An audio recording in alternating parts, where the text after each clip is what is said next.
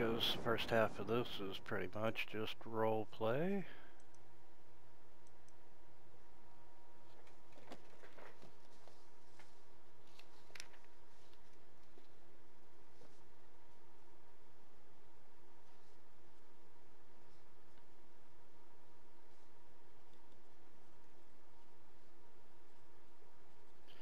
Okay, well, we are on session 2 of Waterdeep, and last time you all had met up at the yawning portal, where you saved a lady from a bar fight, actually a half-orc female named Yarga. And right after that battle, a troll with 3 sturges come up out of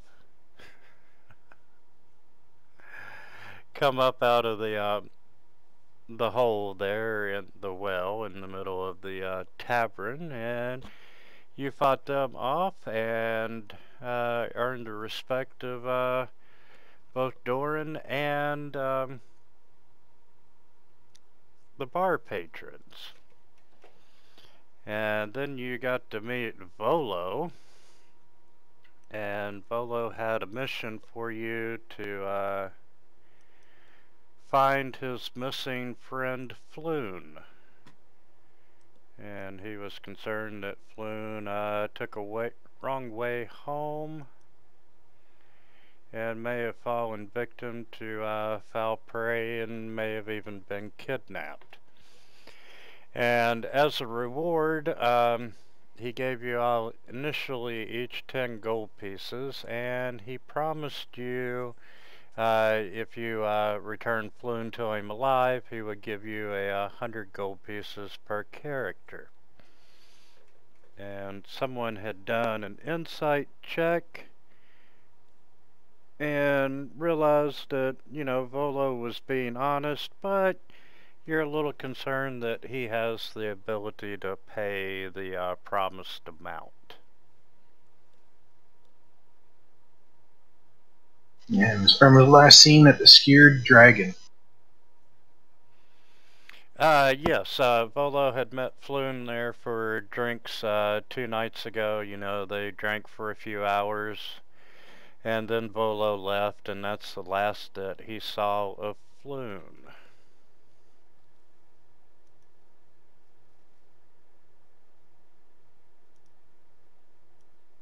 I think we had decided to spend the night and head out to check out the Skewered Dragon, see if we can get in.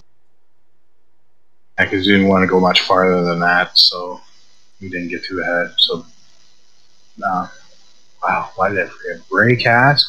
Or wouldn't get too far. Rob would be here first, wasn't he? Now, Sean's not here.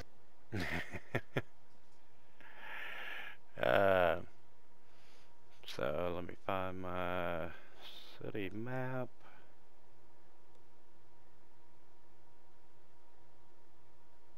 He drank too much. He's unconscious under the table. He was drinking every time he went across the table and during.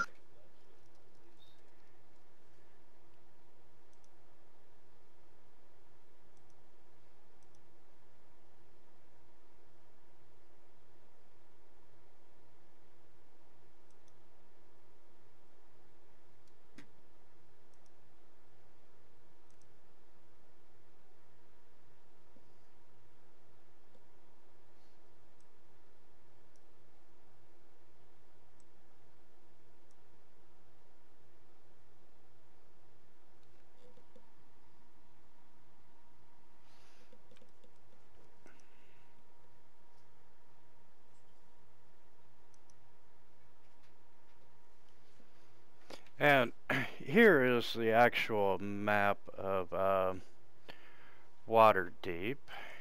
I'll throw a couple of tokens on there so you can have a layout of the city. And the yawning portal is right there at the it's in the trades ward section of the town. The Skewered Dragon is south of you.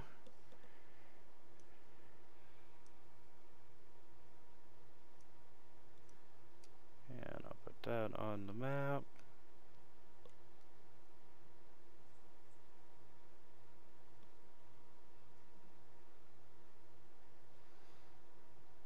And if memory serves, I believe Doran had gave you lodging there at the portal.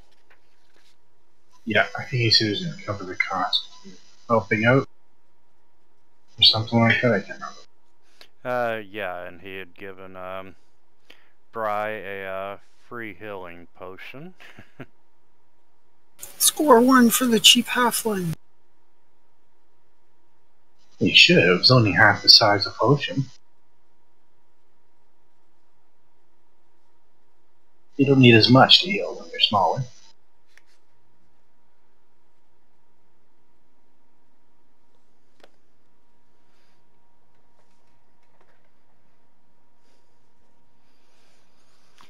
Okay,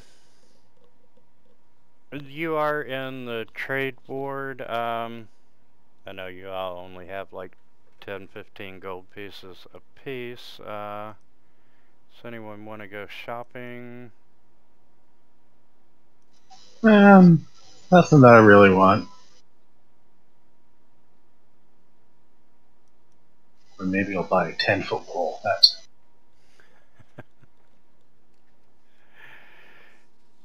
And it's morning time, and you're headed to a bar, which probably will not be that busy at 8 in the morning. So you want to have breakfast at the yawning portal and kill some time and show up around 11, 12.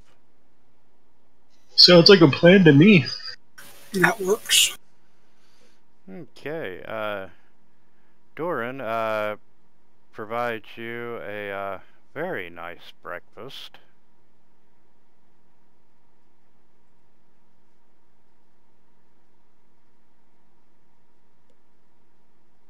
And you kill some time.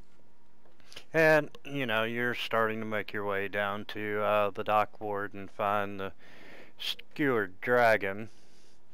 And you're walking down the street, and you turn a corner, and you find yourself on a street that has been cordoned off by the city watch.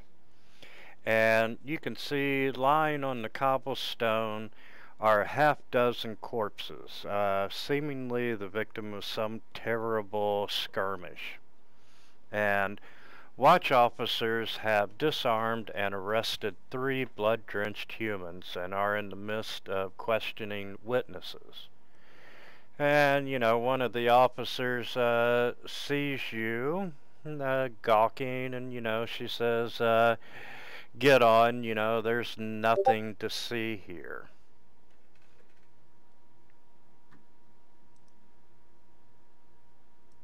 I'll just being nice and kind and in a more persuasive way. What happened here? What's going on? You know, just real quickly, she tells you, you know, that it was another skirmish between the Zentarum and the Xanathar Guild. Huh. And, you know, she's gonna take them back to the office of the City Watch, and, you know, you can see that there are 3 bandits that have been arrested, and, you know, they're sitting on the sidewalk waiting for the wagons to come and take them away along with the corpses.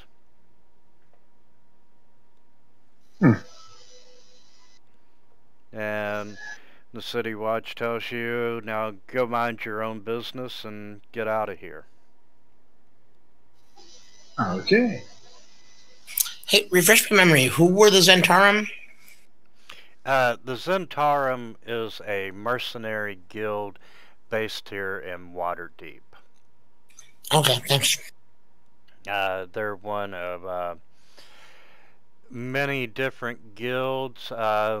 Pretty much everyone's got a guild in Waterdeep. You got a baker's guild, you know, a shipbuilder's guild, yada yada yada.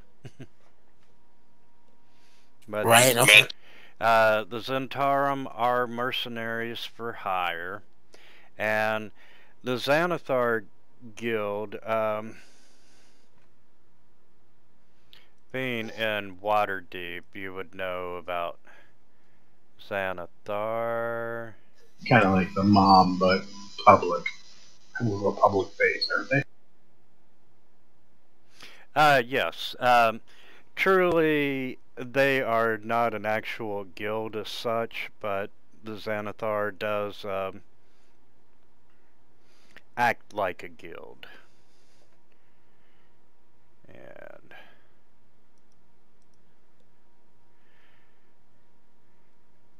And Anna, you probably wouldn't know, but Xanathar is a beholder. Okay. Especially attached to his goldfish. That's out of character. Okay.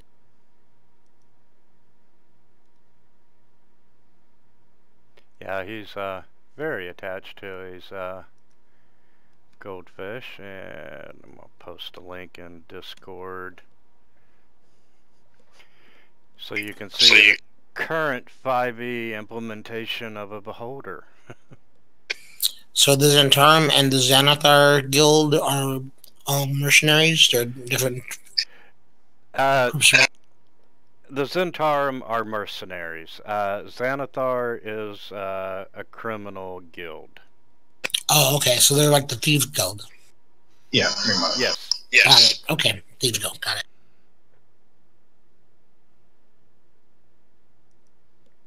And before we walk around the scene, I'm just going to take a moment to see if I can see anything odd with the bodies or anything weird or anyone paying too close attention to what's going us or what was going on there. You know, you can see the prisoners, and you know they're looking at you, looking at them, but you know the city watch is not going to allow you to get close to them. I was just going to go from a distance and observe. But you know, you can see that they've been stripped of their weapons, and they've been forced to kneel with their hands on top of their heads. Okay. And a lot of commotion, and you know, you can hear people talking on the side that, you know, this war between the two is just really getting out of hand. Yes, it is. And before I leave, I'll just ask the guard, do you have any idea what caused this war between the two of them, or are they just being douchey? It's mainly, what caused the war? That's if the guard would even know. Yeah,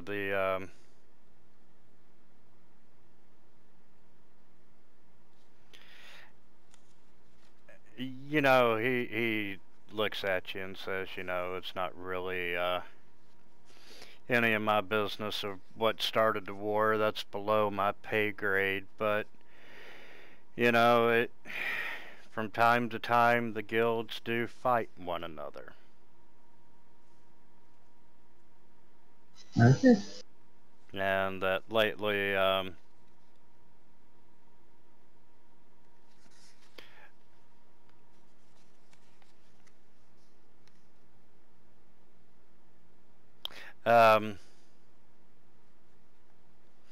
lately it's gotten worse.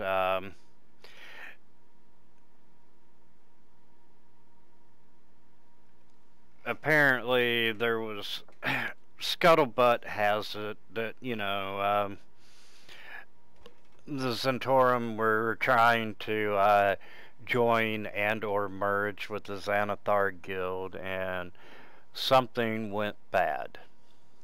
And as a result, all this violence has, it's just gotten worse. I thank her. Give a little tip of the head. And well, I guess we must have continued on our way, my friend.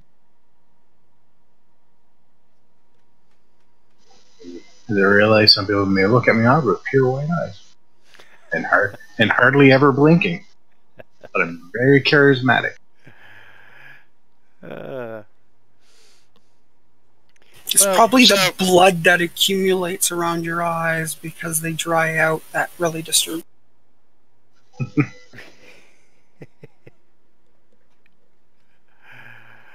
Okay, you continue working your way down past the dock ward, headed toward the lower portion of the southern ward, and eventually you find the skewered dragon, and your initial thought is this the right place? Because it looks like a ruin. Both of its front-facing windows are smashed, and you can see a ship's anchor lodged in the roof. And through the missing windows, you can see there's a group of haggard patrons drinking these huge tankards of ale. Okay. Well, here to find someone. Might as well go head on in with everyone. Okay, as you walk in, naturally people look up to see who's walking in, but other than that, they really don't pay you any mind. And the barkeep yells out his welcome and, "Can I get you all a drink?"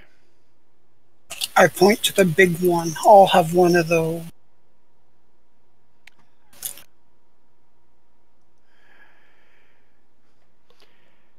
And he's like, "Oh, definitely." And, he grabs a flagon from behind the bar and fills it up and slaps it down in front of you, Bry. I'll just take a glass of your non-alcoholic drink. What are your non-alcoholic? If there is any. Oh, I love these non-alcoholic people. I make very little money off of water. You should throw a bucket at them. Go get your own from the horse trough. He sets his flagon of water in front of you, and you notice that the glass and the water are not very clean. Well, there goes his tip. But looking around, you can see there's several people in the bar, and they're chatting or playing cards and whatnot. I'll just take a moment to listen and see if I can hear any gossip or conversations. Maybe something that might be of interest to what we're looking for. Maybe people going missing recently in the area region. There's some talk. So yeah, Damon had just said he was going to listen, and your mic cut out like 2 seconds into your. Yes. You hear them talk. They're gossiping about the skirmish that you all saw, a few blocks away, but no one really knows any details about it, and they're just still talking about this war between the Zentarum and Xanathar, and it's just gotten out of control. Someone needs to do something about it. Alright, so Bry is going to, after, draining half his flagon, is going to hop up on the table and sort of call out, "Hey, Does anyone know anything about some guy named Floon? And everybody in the bar looks at the, what are you, halfling? Yep. Looks at the halfling standing on top of the bar. And I look sideways at him and facepalm myself. Nothing like getting right to it. And then I'll just watch the room, see any slight reactions or someone leaving too quickly. I'll smile brightly at Damon. And one of the guys out in the crowd goes, "What do you want to know about Floon for?" We heard he hasn't been seen for a few days. We're just curious about where he might be. Anyone know him well?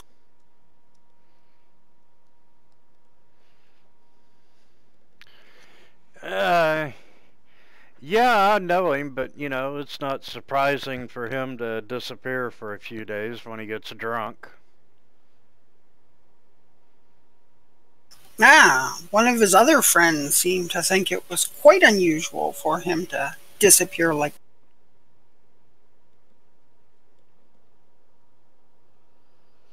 Well, You don't. you know, it's hard to say what he's up to today, you know. He probably got drunk and just went home. Do you happen to know where his home is? You know, I've got this condition where I have a hard time remembering things unless I have a gold piece in my hand. I think I've heard of that condition. Which, by the way, in Sirenscape, that's one of the, I think it's under the tavern setting, that's one of the bartender's lines.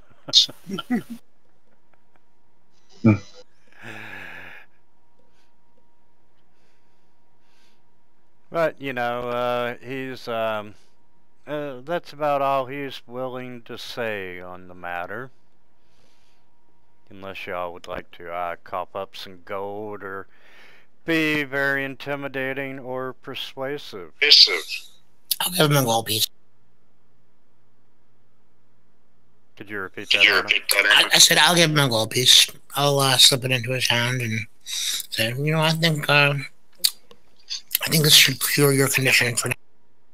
Oh, yes, I remember. No, I don't know where Floon lives, but, you know, a couple of nights ago, I remember seeing him and that Valo character drinking together.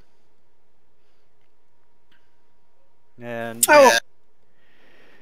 you know, they had a few drinks, and after a while, Valo left. And, I can remember Floon stuck around, and he met up with another one. I guess it was a friend of his, but he met up with Renard. Never remember. However in the hell you gonna say that? Okay. And the name does ring a bell with you. You know that Rainier was the son of, or is the son of, Waterdeep's previous Open Lord. He rules. Neverwinter now, right? Open Lord? Is that a specific type? Yes. In Waterdeep, you have Open Lords who, they are part of the political party, and everyone knows who they are. Then you have, like, let's say he's like the president, and then you have Congress, which consists of all these masked lords. And no one knows who they are because, you know, they're always dressed in black and have masks over their face. Okay. And, you know, the guy says, yeah, he's a chip off the old block at Rainier, and another one, you know, he just sneers and says, yeah, he's another spoiled rich noble who likes to rub our noses in it. Was everything, any word of that he said true, or did he just bullshit us? That will be insight. Absolutely.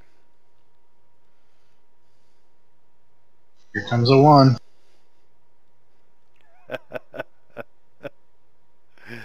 Well, you wasted your crit for the night, Damon. Bry, on the other hand, got the fumble. And both of you all are fairly confident that they are telling the truth.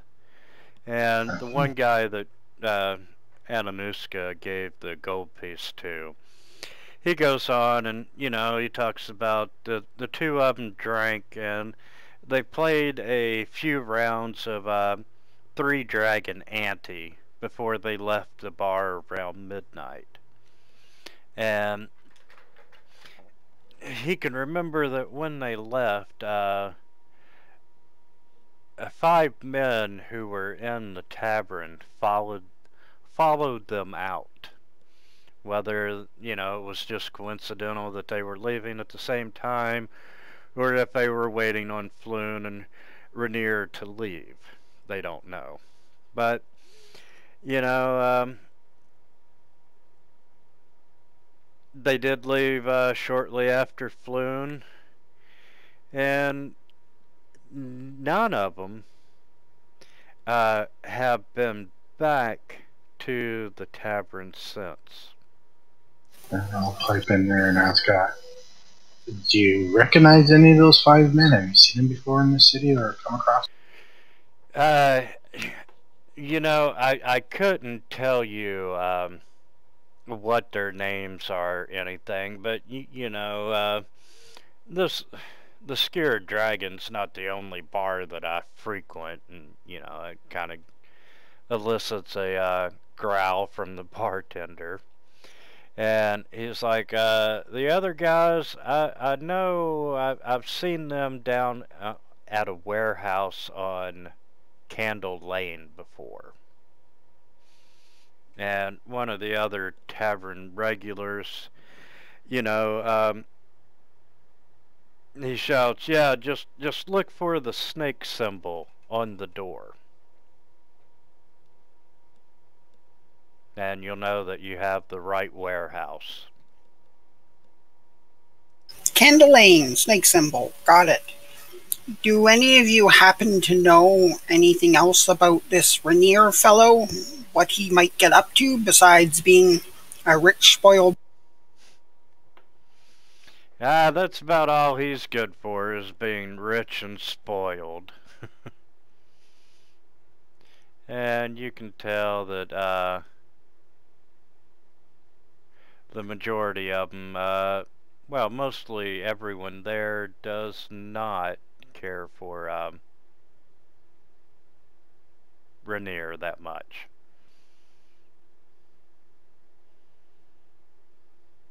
Yeah, I find rich kids are never all that popular.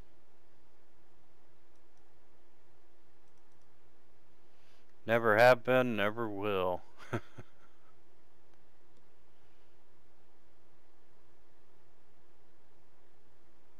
It's a little whistle and keep not paying attention.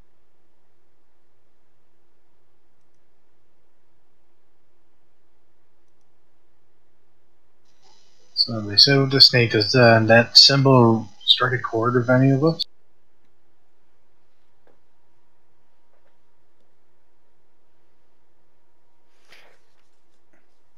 Maybe just ran away because he had such a horrible name.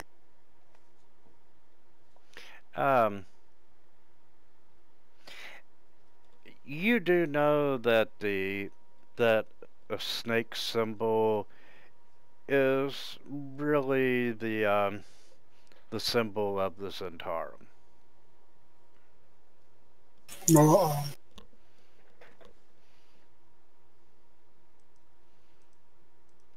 Well, And interesting. I'm gonna Wasn't share the quest with you just so I can keep crap straight. yeah the little skewered quest skewered? Yes.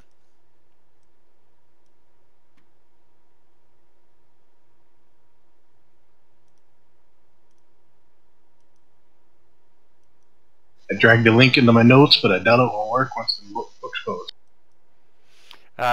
It is also under the Party Sheet XP. You can access it there as well. excellent. Oh, we don't see the XP only use. That's a GM only. Well, I guess you're screwed then. Well, like I said, I mean, I have a link now in my notes I've been trying to keep. Spelling not included. So I can click on the link, it lets me open it, but sometimes they stop working.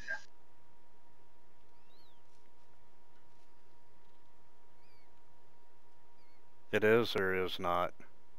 When I click on it right now, it's working, but I'm assuming one time you'll like close the book and it'll stop working. But right now, I can click on it, be able to.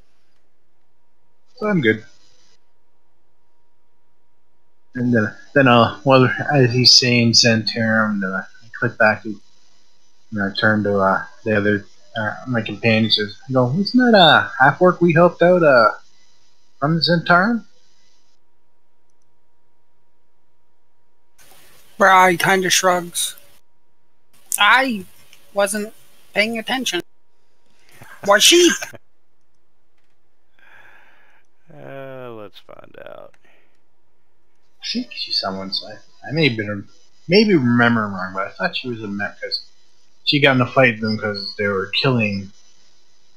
First, the 5P guys were killing her people, her friends, or something. Yeah, she is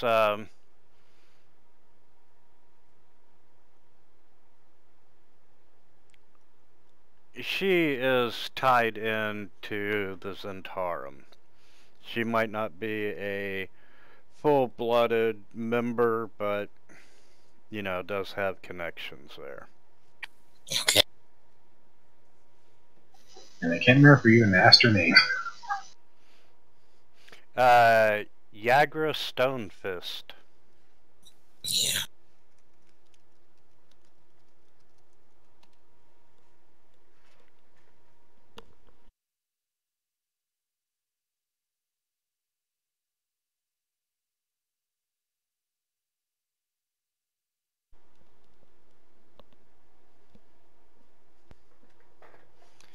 Okay. But pretty much that is all the information that you are able to get from them at the Skewered Dragon. Okay.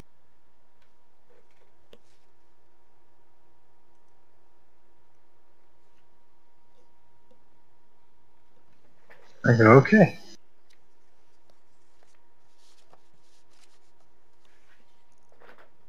And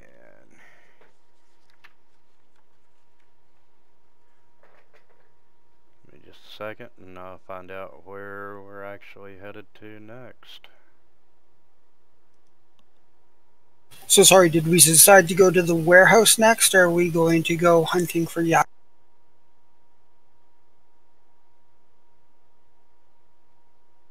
That's what I was thinking, and I think I'll turn to the group who goes in. Well, maybe she'll be able to give us some information, or maybe a way in without having to get into a fight. That's a good idea.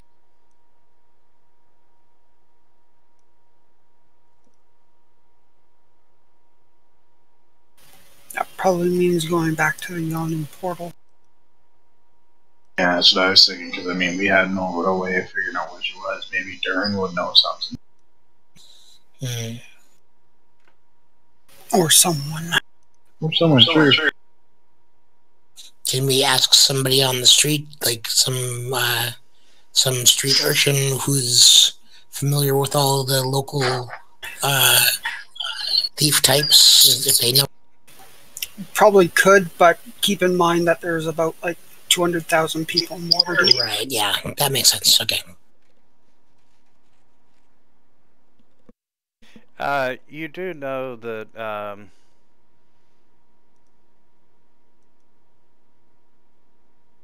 that it is on Candle Lane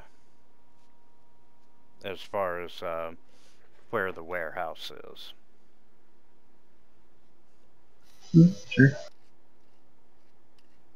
Okay, so what do we do? Go to Candle Lane or go to back to the tavern? Before we go to the warehouse, let's try going to the Yawning Portal and see if we can hunt down Niagara. We got the background I took as faction agent. I don't know if I'll be able to use this to get information. I'll be able to find her. My safe house feature. As a faction agent, you have access to a secret network of supporters and operatives who can provide assistance in your venture. On your venture, you know a set of secret signs and passwords you can use to identify such operatives who provide you with access to hidden safe houses and free room and board, or an assistance in finding information. These agents never risk their lives for you or risk revealing their true identity. That's something I could try playing into. It probably partly depends on what faction. You know, some of them probably wouldn't care about the Agri Stone. Yeah. I kind of working it out that I'm part of the Harper faction. The good old Harpers.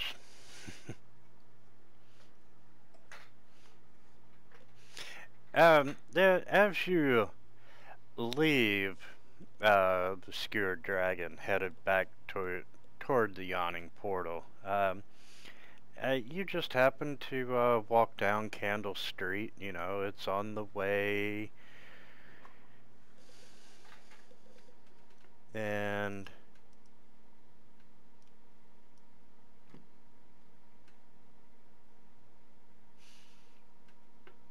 You come across Jack B. Nimble. you can see this warehouse standing at the back of an outer yard, and it's got a high fence around it. And, you know, on the fence, you can see a snake-like sign.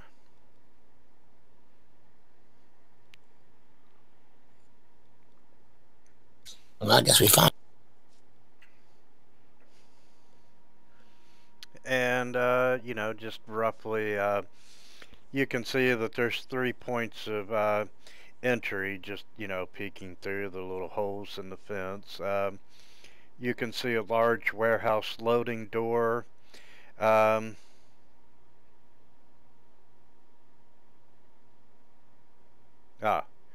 Okay. There's a front door, a large warehouse loading door, and a painted over window. And, you know, you can see on the front door that they have one of the little sliding peepholes.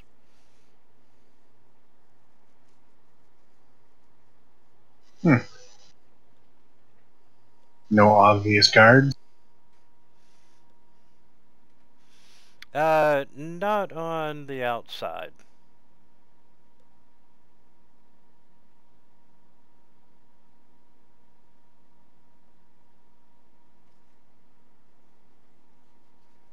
Interesting.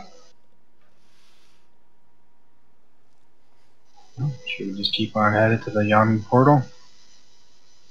See if we can find your Stonefist? Well, since we're here anyway, and Bry's going to trundle all off to the front door and sort of listen at it and see if he hears anything.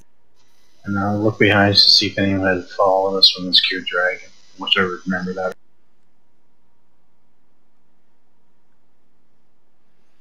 Okay,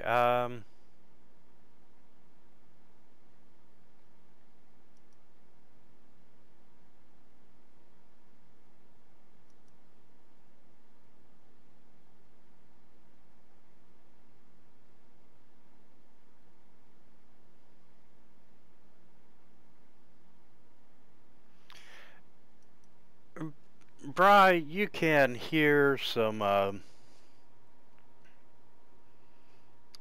activity from happening inside the warehouse.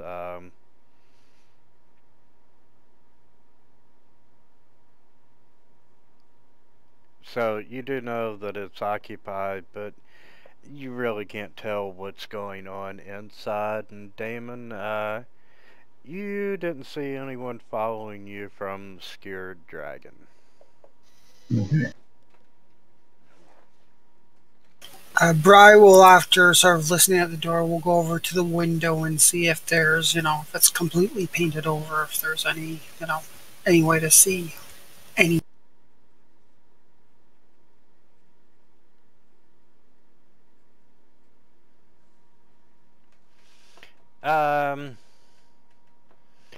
No, the windows have been painted on the inside, so you can't even scrape any paint off to look, and they've done a pretty good job of, preventing people from looking in. Makes you wonder what they have to hide. Probably some contraband and kidnap victims.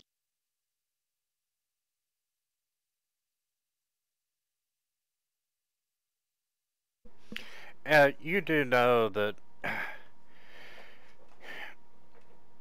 the Black Network, the Zentaurums, their main business is recruiting, training, and equipping mercenaries. Yeah. So you're not totally surprised that they have a blacked out, locked warehouse.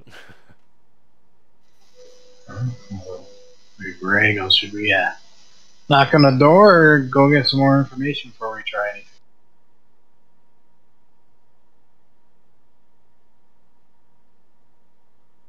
Oh, I do hate to think of them holding anyone in there. Such a drab place to be, so boring. But maybe we'd be better off going to see if we can hunt down Yugra and see if she knows anything about this. Sounds good to me. All right, I'll go along with that. Okay, going back to the portal, Durham says, "Howdy, welcome back." We just couldn't stay away.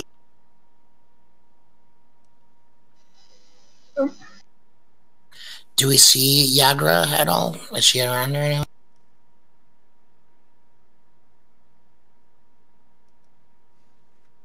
now? No, you are not seeing Yagra.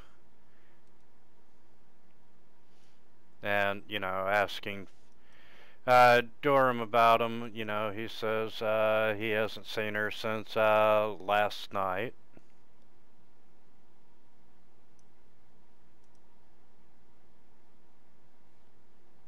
Well, given our choices to either find her or break into that warehouse, maybe we should stick around here until dark and see if she shows up. Then we can always go back to the warehouse. We could ask if anybody knows her, where she stays. We can. And see if there's anyone here at the moment. And again, if not, it'll get busier in the evening than it probably is at, 2 in the afternoon. I'm good with that. Yes, went to the portal.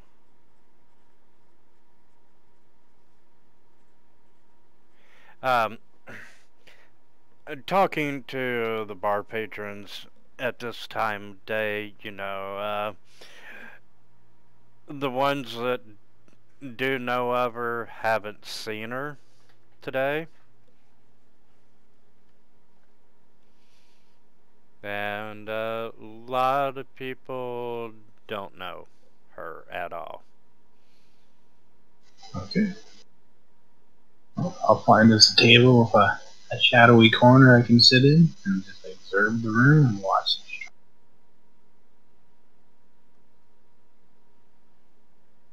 it. Okay, throughout the day you can see people coming and, having a few drinks, and you're there longer than they are, so you get to see them leave as well. You know, you'd probably make more friends if you took that table over by the fire. Just gonna observe for now, my friend. Just gonna observe. And I'm Fine. sure every so often you're looking down the well to make sure there's not another troll coming up. Yeah.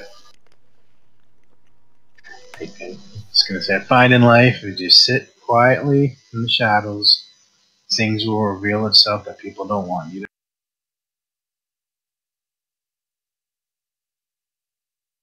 It happens too if you're out in the light yelling and running around. It's a lot more fun that way too. Yeah, I'm not stopping you from giving it a try. I'll just watch your back, make sure no one comes out.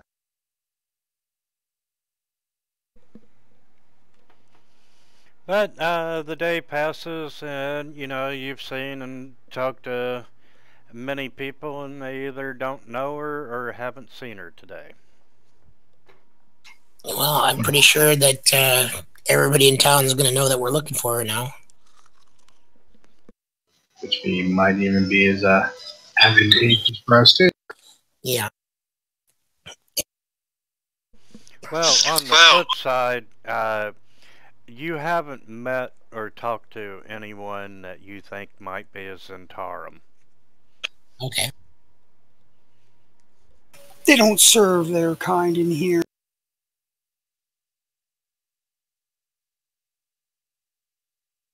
Well, I guess we're gonna have to spend another night here. Or we could go to the warehouse. Yeah, let's go check out the warehouse. Yeah.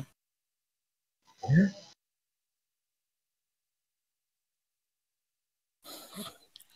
All right. So. Okay.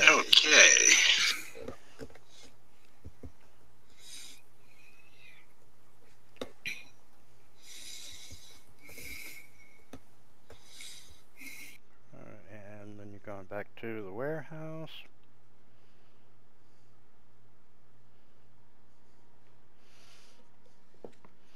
And guys, I need to step AFK for just a minute and make a bathroom break. Okay. Okay, go for it. Be right back.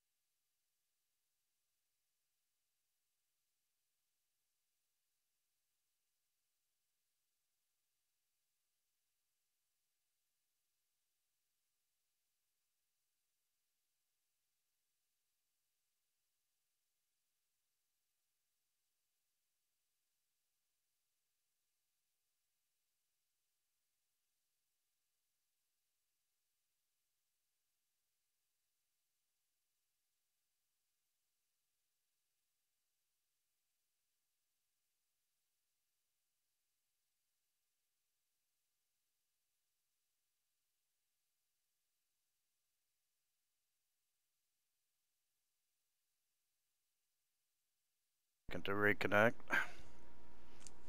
I just noticed that. We have a my business partner pushed away from his desk, and he's got a power strip coming unplugged out of the wall. Hmm. Okay. Which controls our switch that's connected to our router, so that explains the dropping.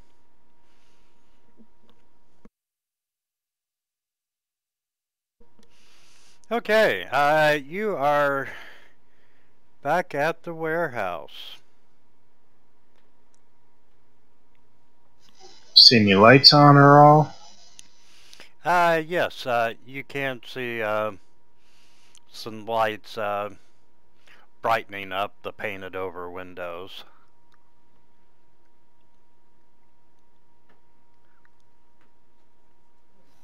I think, ladies and gentlemen, should we lock the perimeter first?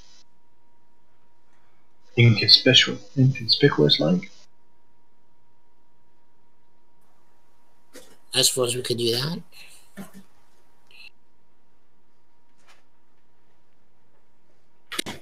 Anybody have any special thief abilities that would get them inside? Not me.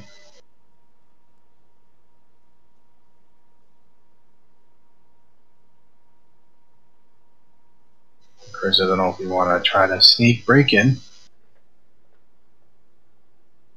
Especially in a place that's probably got trained mercenaries and mercenaries in mid-training in it.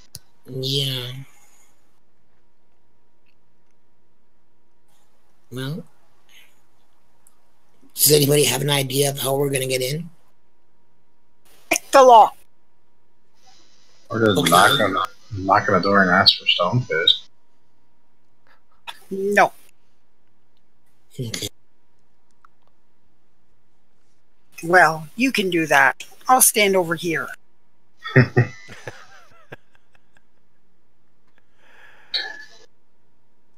I'm assuming it's late at night, so there'd be no point to do that. Yeah, probably not the best time to come and knock on the door. But you can hear some commotion coming from inside the place.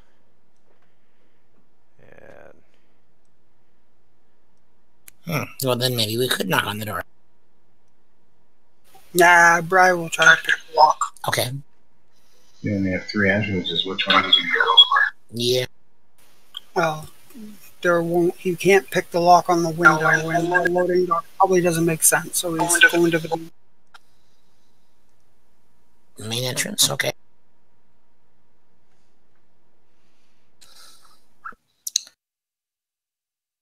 Can we do we have any way to figure out if there's somebody near the main entrance that would know that we're picking the lock? Probably listen at the door. Okay. yeah, you can try a perception. All right. Is that what we're doing then? Like, I'm already picking the lock.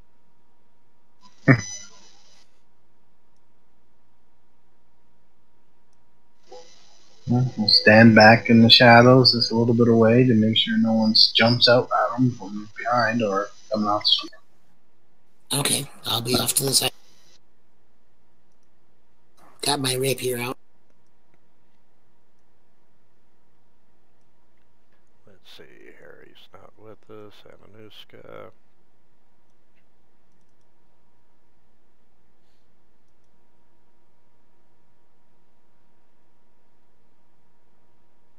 Harry's probably doing our normal missing person thing, getting drunk. Oh, you know he is. Oh, I think I just got booted from the game. You got booted quite a while ago. Oh, wow. It's just showing me right now getting booted.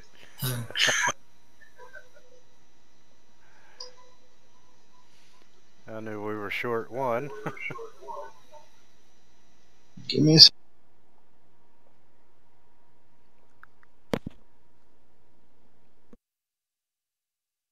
It was all the standing in the shadows. No one noticed that you were.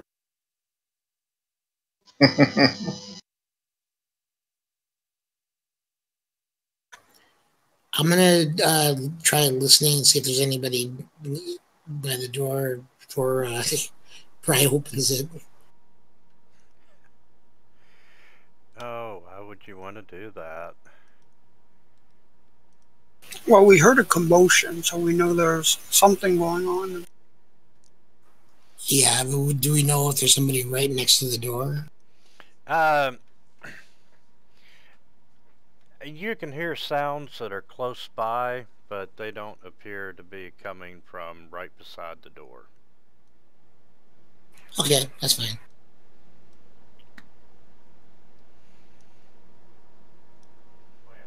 And let Damon connect, and I'll share a new map with you. It's weird, don't save my chat position anymore.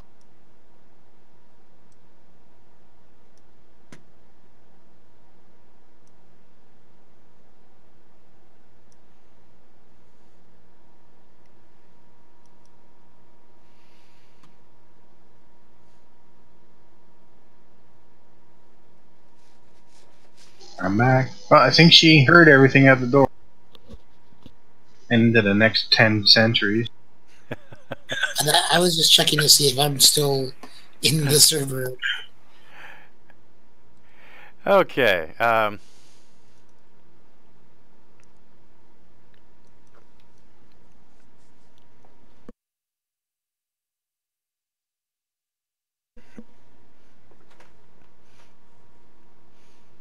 but that is the warehouse that you are at, and Bri, you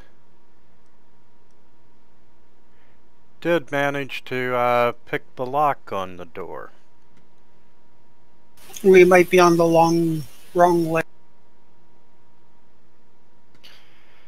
That wouldn't surprise me. There's Bri. There's many layers, like an onion. We gotta peel them back before we can do anything. Looks right to me. Make sure everyone else is on the right layer.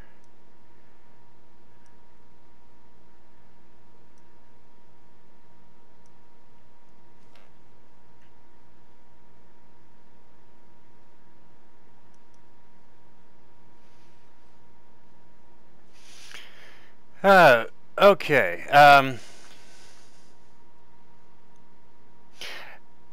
you can, as you're opening the door and whatnot, you can see that tables and chairs have been carelessly tossed across the floor. You can see the corpses of a dozen men lying along the walls, and you can see that their rapiers and daggers are lying nearby. And on the north side of the area, you can see that the stairs are rising to an open level above. And we see any movement in there? Oh, yes, you are. Excuse me, I got hiccups. Yes, you do see movement inside, and you see 4 of these short avian creatures. They got these long beaks and black feathers, and you know, as you step in, they look over in surprise, and you can see each one of them is wearing a hooded cloak and wielding a short sword. And the bodies we see on the ground, do they have identifying marks on them? Yeah, the 5 of them, you know, they just look like your run-of-the-mill thugs. 7 of them, you can tell for sure that they are Xanathar Guild thugs. They're all dressed in leather armor. And wait, on the 5 that look like the thugs, you can see a black tattoo of a winged snake either on the neck or on the forearm. Okay. Okay. I only see 4. Now those are bodies. Oh, okay. Oh. Yeah, you got corpses laying everywhere. I see. 5 of them are Zents. 7 of them are the Xanathar Guild members. Okay. So it looks like these guys, the Xanathar guys and the Xantran guys were fighting, and these guys broke in and killed. Okay. That's out of character because I have no idea what's going on. So. Yeah, just a guess. So anyway, as you're opening the door, you know, these bird creatures look at you and they start to advance towards you. Did you kill all these people? Bad bird. Okay, we're not with them. We don't have any quarrel with you. I have quarrel with them. Okay. And with that, you know, they pull out their short swords and start to move toward the door. So let's roll for initiative. Well, maybe they're going to the back door.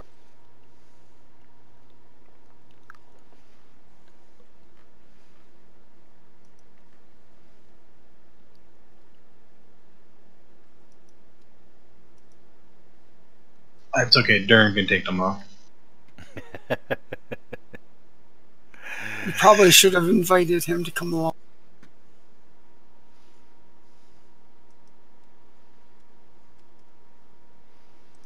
Okay.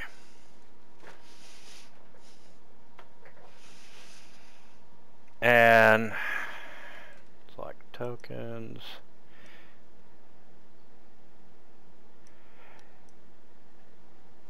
And one runs over closer toward the door.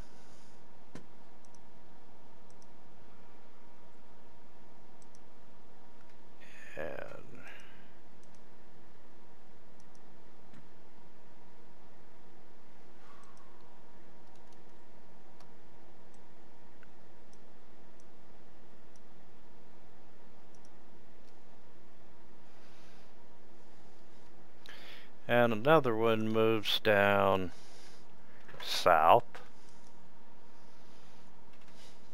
I'm going to delay my turn a little bit there till after break.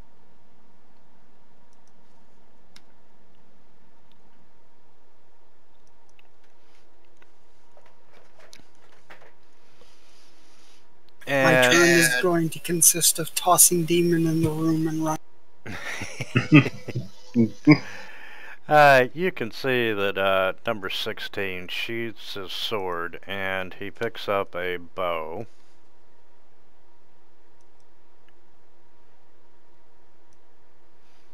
And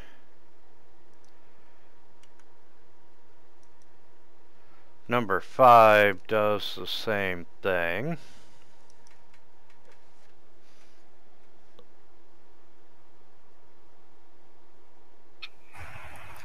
Okay, I'm trying to decide which spell to use here. I was thinking charm person, but if they're already like, it says that if we're fighting them, they get a bonus to their save throw. But are we actually fighting them yet, or have we not started fighting them?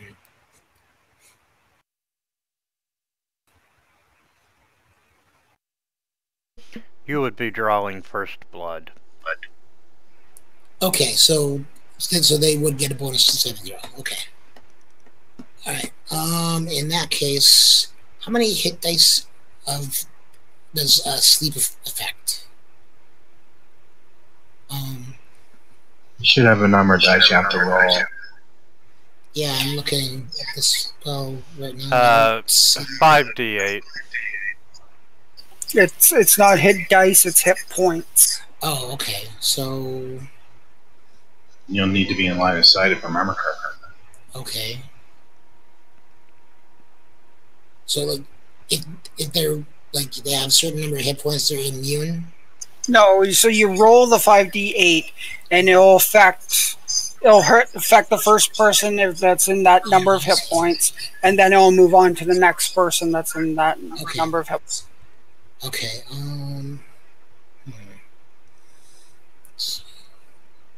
Oops. I think I might use Dissonant Whispers again. Yeah, that one looks good. I'm gonna do that. You still need to be in the room to do it. What's that? Oh, I need to be in the room. This time you need line of sight to be able to cast. Okay, so let's see. If I go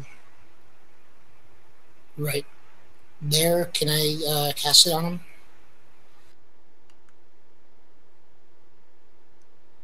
Yeah, you can. Okay, good. So roll a 5d8, and we'll see how many you put to sleep. I think she can use I'm going to do Dissonant Whispers instead. Oh. You just need to target them all. You should have a save, I think. But you don't get to target them all. You only get to target one with Dissonant Whispers. Oh, I thought... Oh, all right. Oh, yeah, right. Well, hold on a second.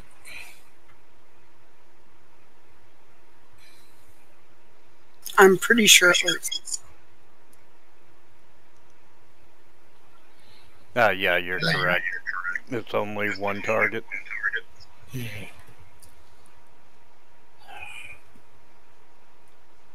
Yeah, sleep is a 20-foot. I guess I'll go with sleep then. It's a 20-foot radius or 20-foot range for sleep. Yes. Yeah. Okay.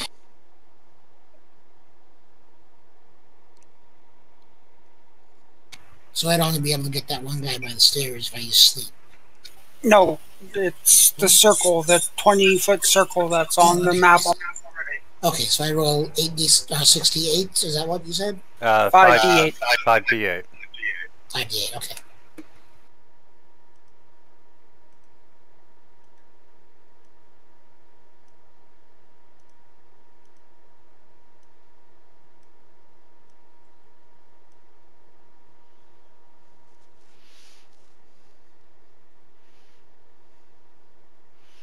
Okay.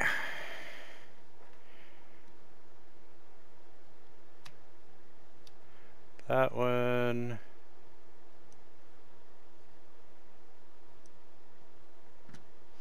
is asleep.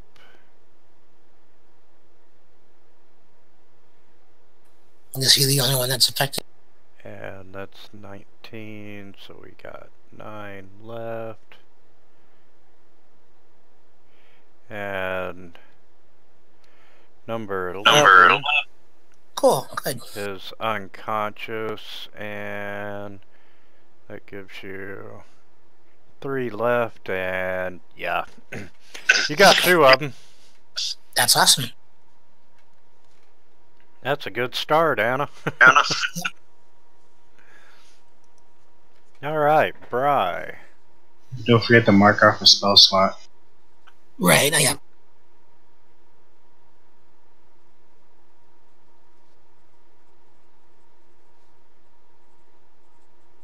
Alright, Bri will run into the room.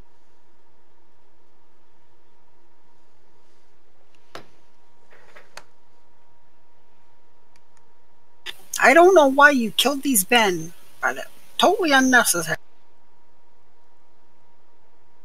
And he's going to hurl a dart at Kenkufa.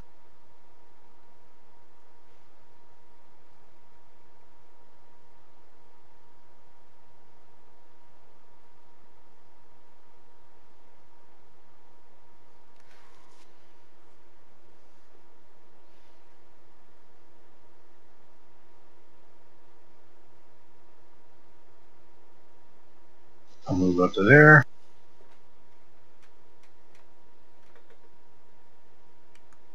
I'm walking along and reaching into my compass pouch, pulling out the ingredients I need to cast Firebolt.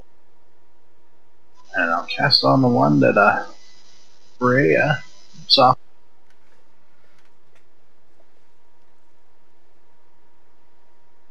Ah, jeez.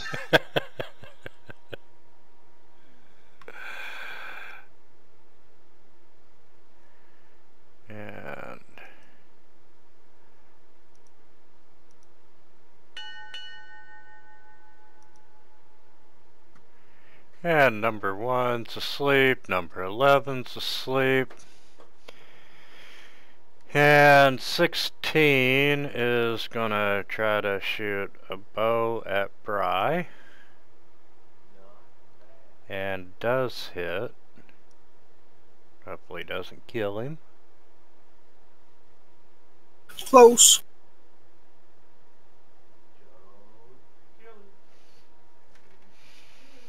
And this one's gonna take a 5-foot step north, and he's gonna fire his bow at Anna, which slams into one of the kegs beside Anna. Okay.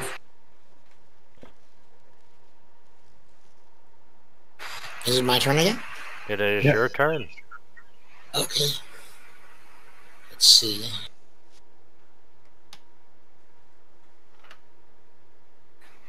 You know what? Since that sleep spell worked so well, I think I'll do it again.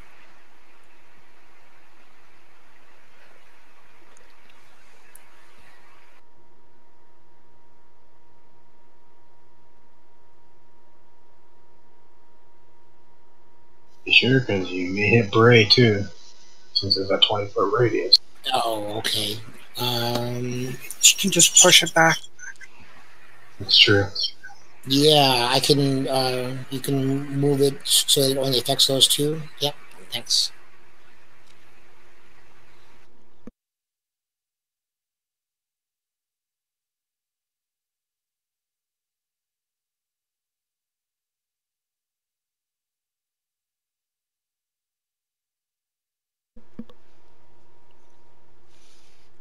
Okay, 26.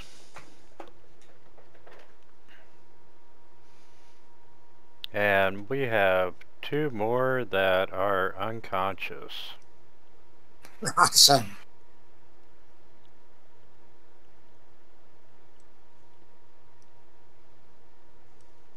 Well, how long are they unconscious for? I can't remember. 1 minute. Okay. So we better hurry. What do we do? There are no more immediate threats, so what do you want to do? Well, I'd say we quickly tie them up and strip them all their weapons. Okay. Yeah. Let's see.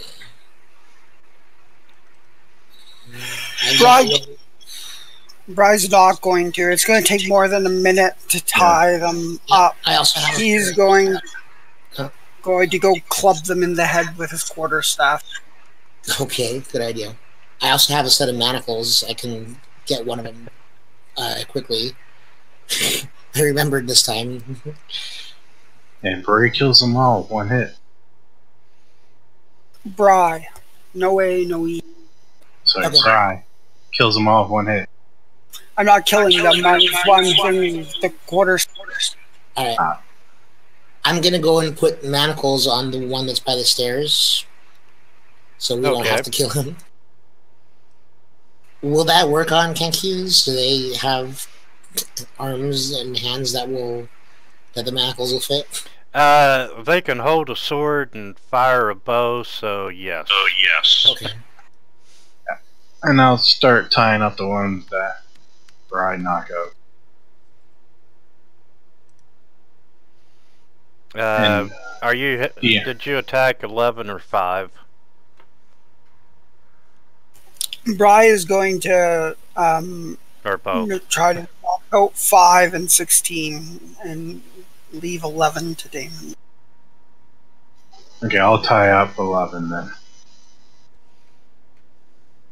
As I de-arm it too. As quickly as I can. Yeah, I take away any weapons or anything else on it that I find. And Bry, you're just trying to knock him out even more? Yeah, I'm just, actually trying to, instead of letting them wake up in a minute, I'm clubbing them in the head to put them to sleep for, Oh. That's a good idea. Really good. So we'll just mark Because I think it's at advantage and a auto crit when they're unconscious. Well, within 5 feet. Okay, so you have knocked those 2 out. You got 1 manacled and 1 tied up. And I'll strip them of everything that might be of interest and their weapons. Do they have any markings or anything?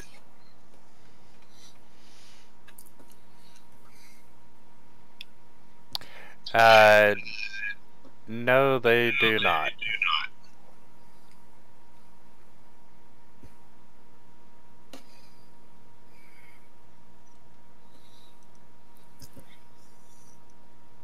You can let the 2 wake up and interrogate them.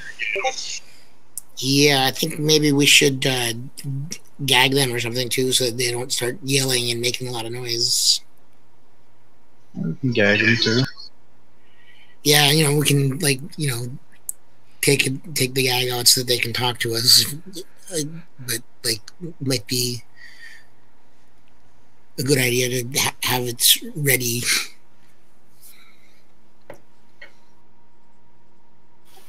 Gag them, drag them. Yeah. Put them in a... I want to I have a thought, so... This is Xantorum place, right? Yes.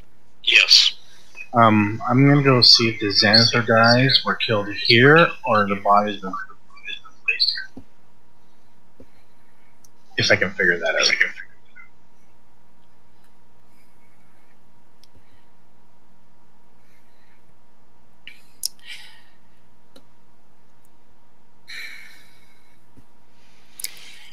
Yeah, from what you can tell, it happened here.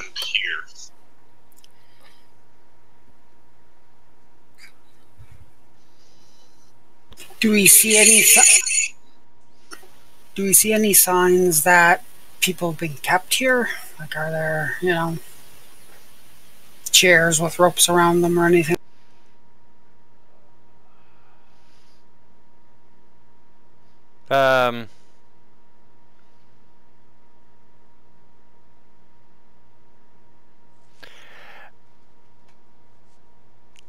In the current state of disarray, you're not able to determine that.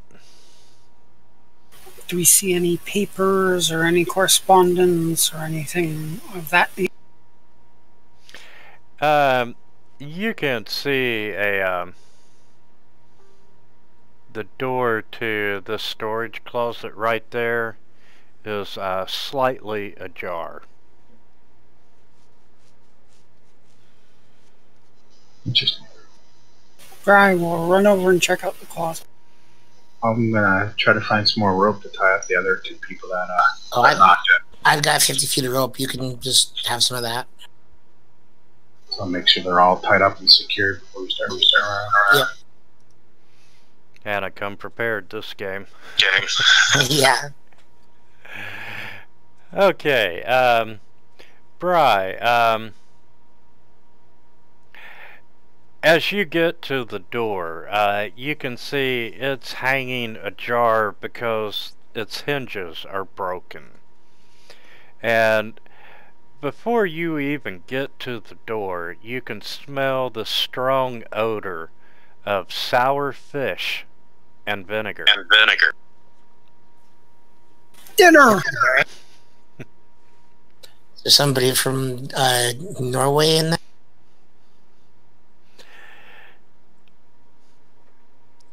And you're gonna open the door. Yeah, I'm gonna pull it open anyway. Okay, opening the door, you can see that it's filled with, it's a storage closet. And it's got discarded ropes, it's got canvas tarpaulins, and you can see some splintered wood from smashed barrels. And you can hear ragged breathing coming from underneath one of the tarpaulins. I will pull it aside as much as my feeble halfling strength will enable. Come out, whoever you are!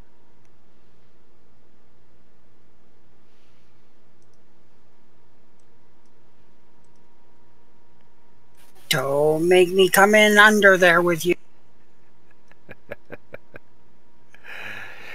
And you can see that this gentleman is hiding underneath the tarps, and you can see that he's had rope burns on his wrist, but he is was trying to be just as quiet as possible. If you're not with the Zentarum or Xanathars or the weird bird people here, you have nothing to fear from. And yeah, you see that he's unarmed. He is marred by all this grime and this lingering stench of rancid pickle herring. And you know, why, thank you, young halfling.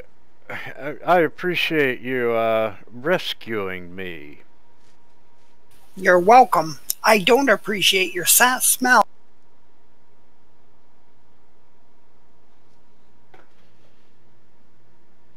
What are you doing in there? And who are you?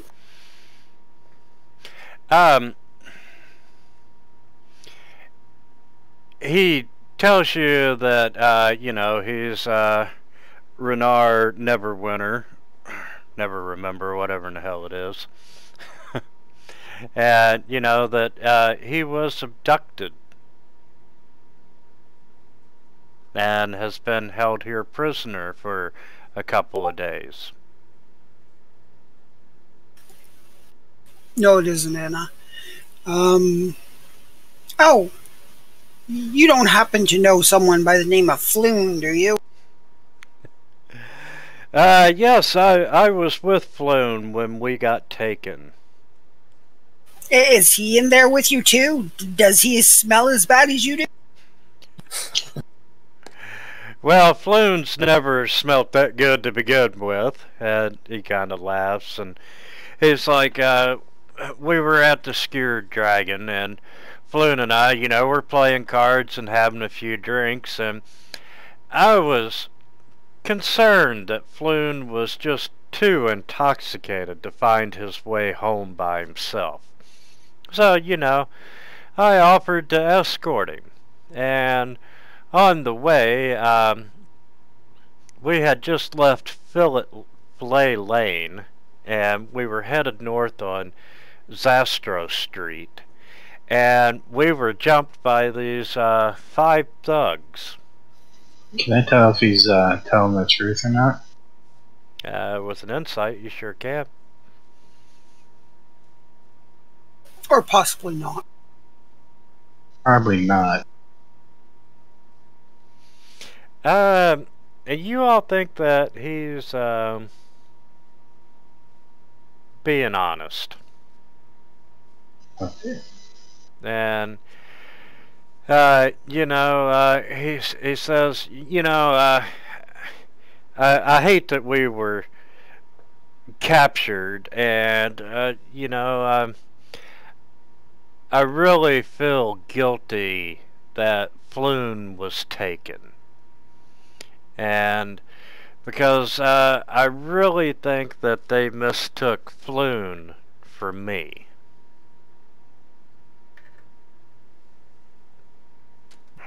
Do they look alike?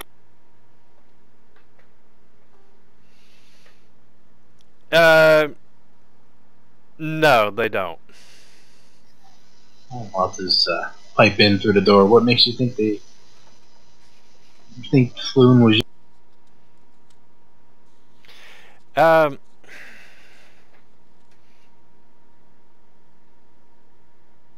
Ask maybe we should let him out of there. Yeah. Do you mind if I get out of this smelly storeroom first? I suppose. He seems to be in a pretty pickle there. That was bad. I'm sorry, I was holding on to that for too long. And, Renar says, the Zentarum think that my father embezzled a large amount of gold while he was the open lord, and that he hid the dragon somewhere in the city. And just a reminder, dragons are what they call gold pieces in Waterdeep. And, they think that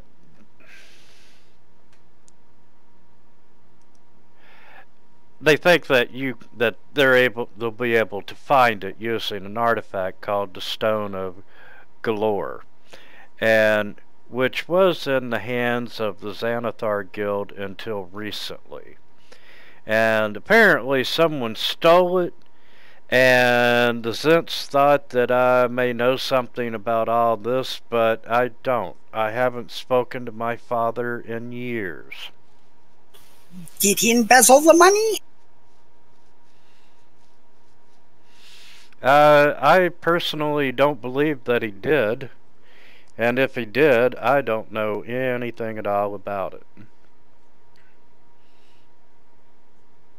And, it was dark when they got attacked, and, they brought us here, and they, left me here with some of the guards, and they took Floon somewhere else. They didn't happen to say where, did they?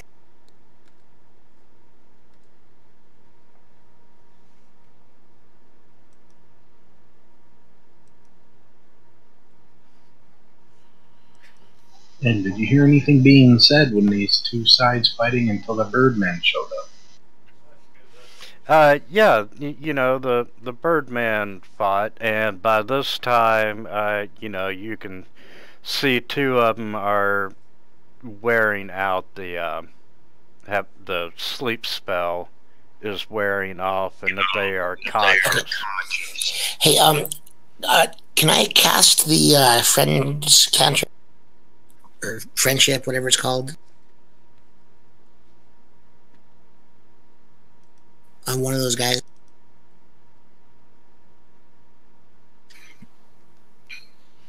Yeah, you sure can. Awesome. Let's see. Where is that? Here we go.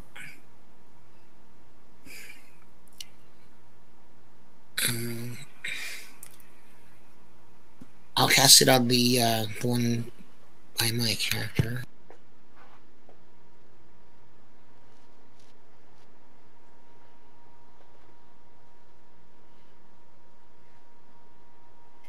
How do I do that again? I'm trying to. All you have to do is effect. for this one, just drag the effect over to number Right, 1. I didn't see the effect button. Okay, I got it. And yeah, as he's waking up, you know, he is not hostile towards you. Right. Okay. I say, hey, friend, what happened? Who are you? Why are you here?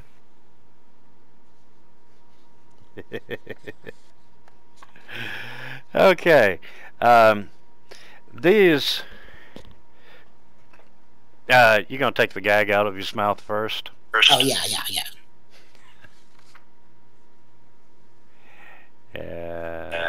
Better keep the other one quiet.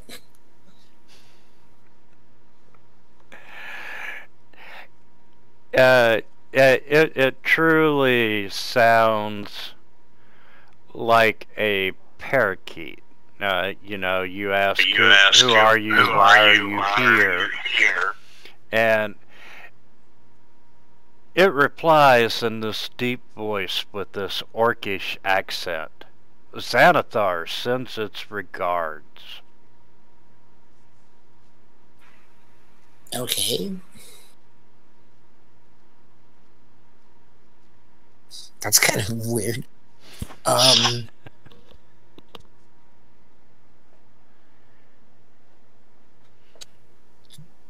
Was that its normal voice? Do they normally have that kind of... You're thinking, no, that's not its normal voice. I see. Okay.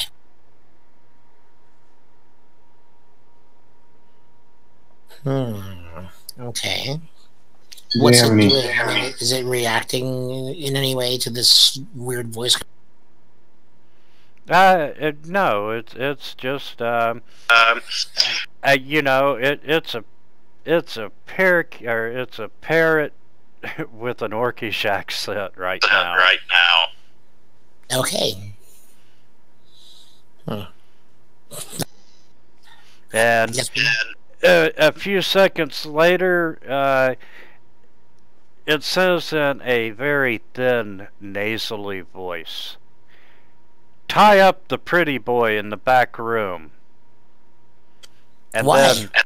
then follow the yellow signs in the sewers."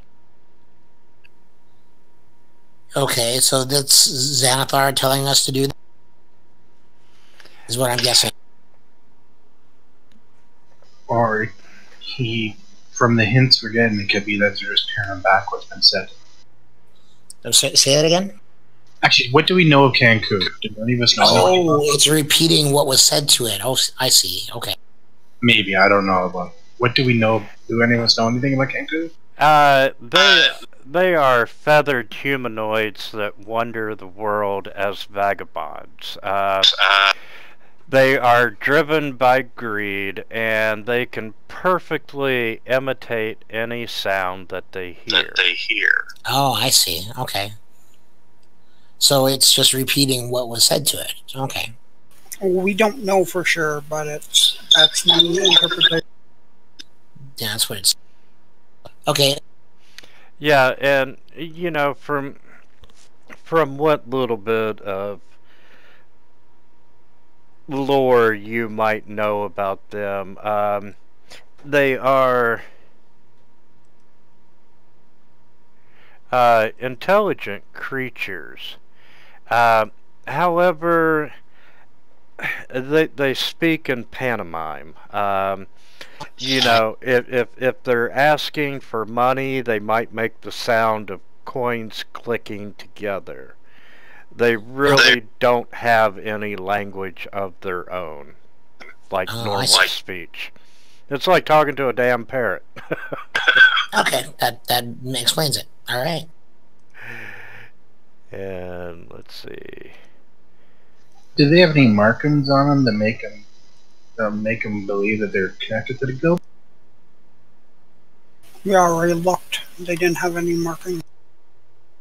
And the other bodies in here, they all had, besides the ones for the Santorum, did the other ones have markings for Santorum, or? Yes. The Xanathar Guild members, you can see a black tattoo on the palm of the right hand, and it looks like a circle with 10 spokes radiating out from the center. You know, like a beholder.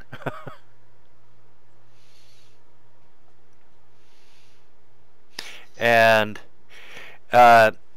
you know, the bird is being friendly with Ananuska, and you know, this time you hear a scratchy voice, and it says, "No time to loot the place. Just get him to the boss."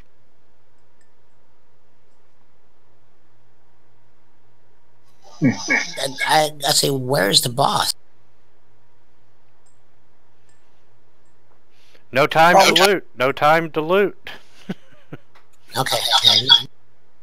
Probably in the sewers past the gold markings. Right, okay, got it. I'll pick up one of the weapons we disarmed off these things, and I'll go over to both sides, the bodies, and see if the weapons, if I can tell if the weapons are matched. No, you're not finding any magical weapons. No, I've just seen if the weapons that the birds were using match the wounds on both bodies. He's trying to play coroner. I mean, something's probably can't do it. Probably like medicine or something.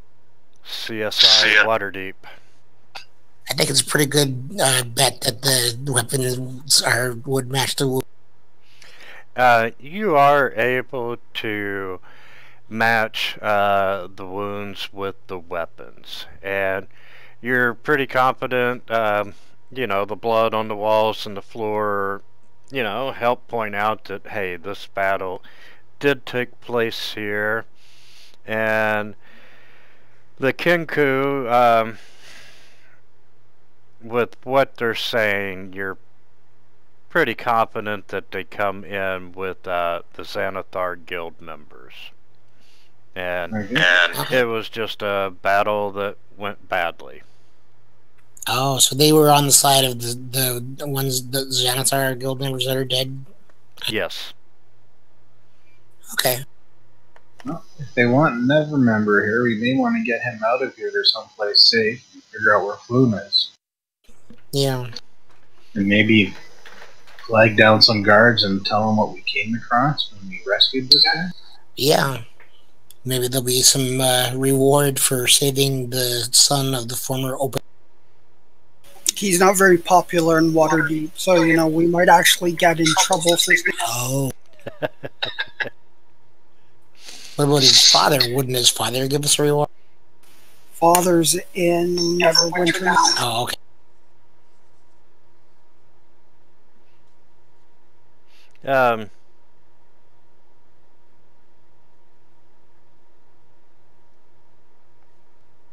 Do you want to search the place before you leave? Yeah. Yeah, let's do that. Go down. Maybe they might want to gag the bird before we. Yeah, I'm gonna gag the bird guy again. Hey, sorry, buddy. I gotta put this back in. Worst friend ever. Xanathar's anniversary. So,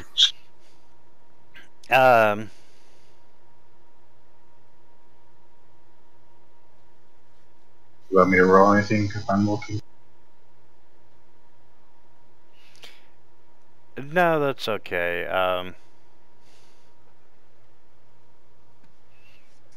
And I'm gonna share one of the old maps with you. Wasn't there an upstairs to this place too?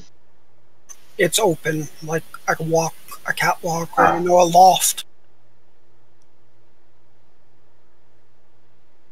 There's no reason we can't go up there and see what's up there as part of our search. It's not like it's a whole separate floor. Oh, there you go. It is partly a separate floor. Looking around, we're just gonna start on the ground floor. Right here, you do find a secret room. Oh, fascinating. If I can get it to unmask, there we go.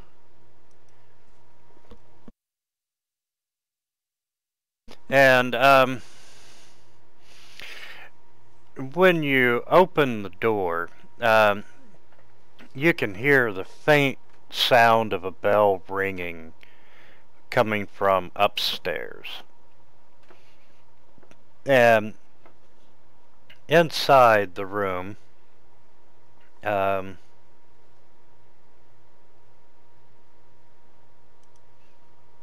out a few windows.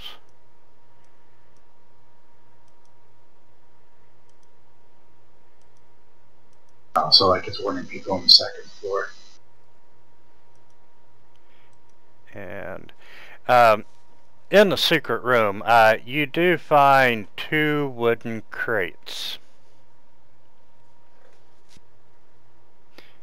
And in the first wooden crate, you find 4 wood-framed paintings that are wrapped in leather. The paintings depict the cities of Luskan, Neverwinter, Silvery Moon, and Baldur's Gate. And, you know, not being art critics, but you figure they're probably worth about 75 gold pieces apiece. And the second crate,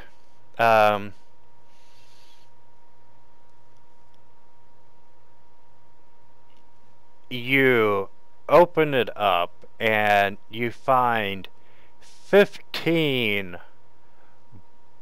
bars, and they're black bars, but you can tell that they're black from corrosion, and, you know, taking a dagger and scraping on the bar, you find that they are 10-pound silver trade bars.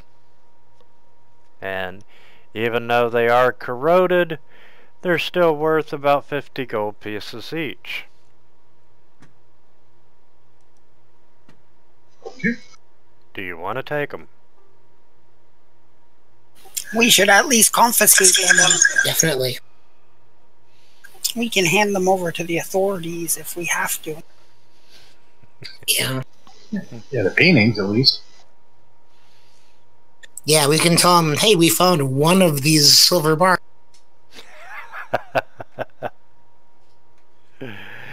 Okay, going upstairs, you can see that the open level is stacked with crates and overlooks the floor of the main warehouse.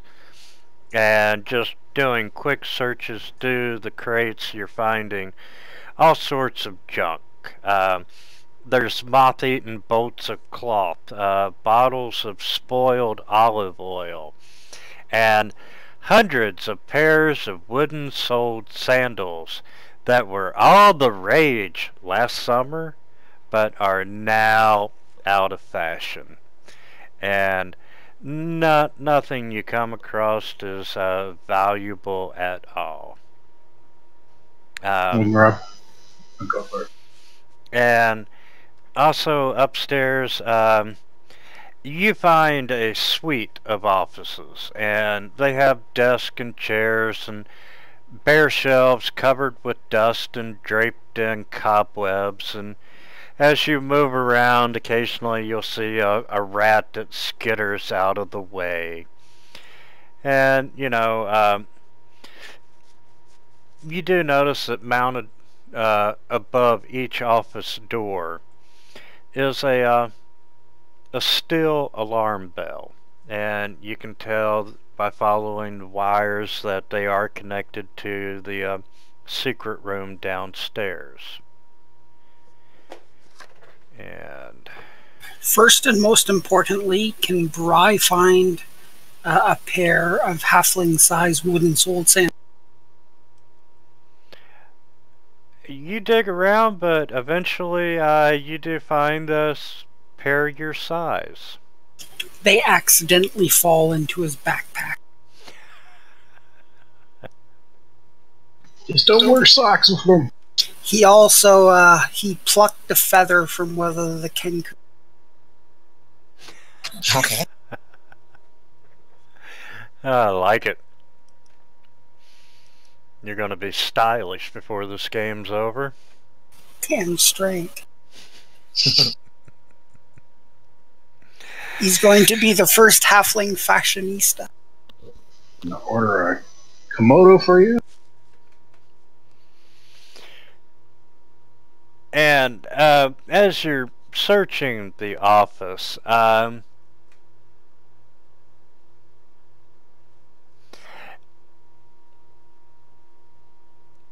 you find this magic sheet of parchment. Ooh. Can I identify it? I mean, is identify a first level or spell, or is it a cantrip? It should be a first level spell. Oh, okay. Well, I won't be able to cast or identify it tomorrow then, I guess. Yeah, I'm not too much of a stickler on identifying items. Okay. Most items, if you touch a magic item, you get this feeling of power. So you do know that you are holding a magical item regardless of whether or not you know what it does. And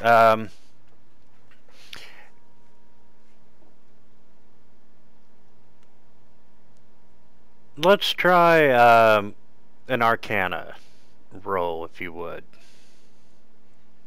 Okay. I'll help to study that.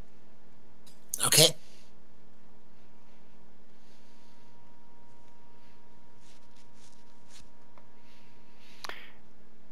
And Damon, you're pretty sure that it is a paper bird, which you take this magical sheet of parchment and you write a message of 50 words or less on the parchment. And then you speak a creature's name, and the parchment magically folds into a tiny paper bird, and then it flies off to the recipients whose name that you mentioned. And you got a nice little image they included on that. Let's go. Hey, it's Bry with his feather.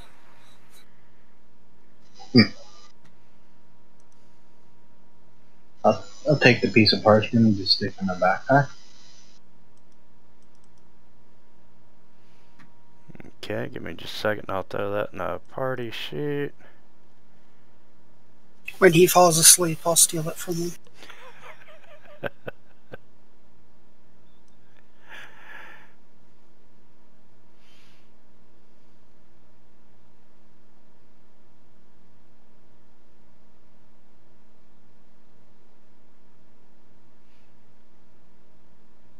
Okay, and that is pretty much all you find in the top layer of the warehouse. Do we get the guards' attentions and show them what's going on here?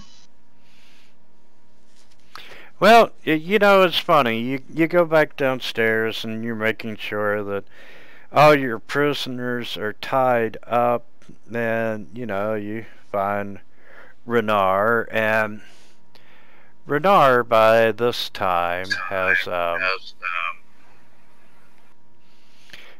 he has scavenged for himself a dagger and a rapier. Okay. And he's armed now, but not hostile towards you. He's very thankful. And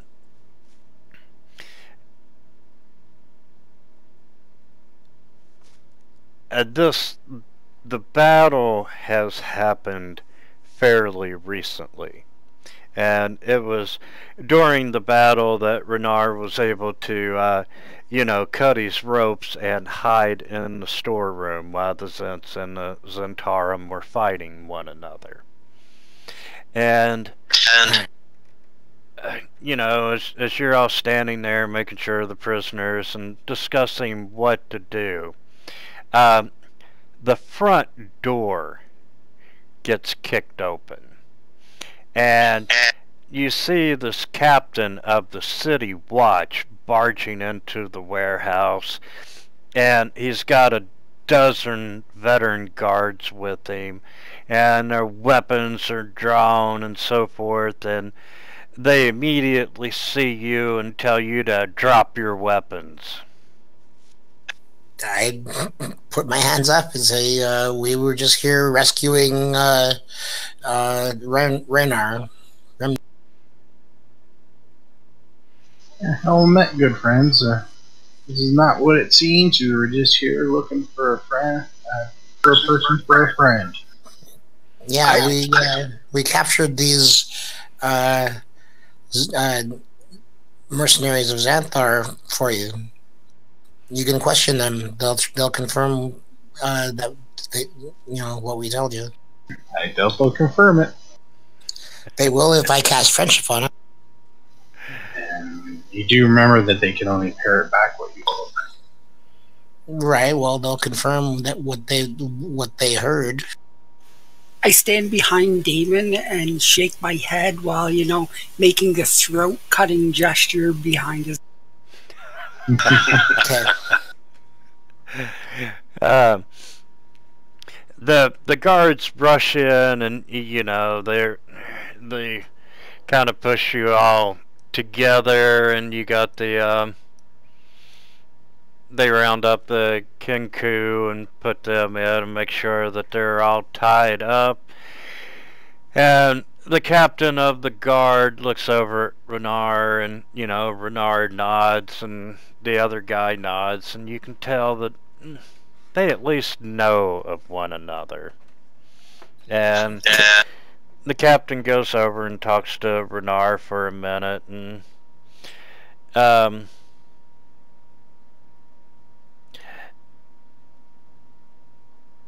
you notice that the captain of the guard, when he saw Renard and was walking over, he kind of straightened up his uniform and stood up a little bit straighter, and just trying to look very professional. And him and Renard talk for a minute, and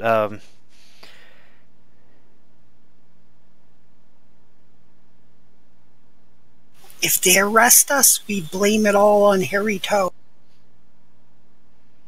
Okay. I give a nod. And they talk and so forth, and you can overhear Renard telling the story and so forth. And he goes on and he motions for the guards to release you all, that you're not in any threat. He's believing that you all innocently stumbled into this affair. All right. Good. And he says that they had reports of suspicious activity, and that this warehouse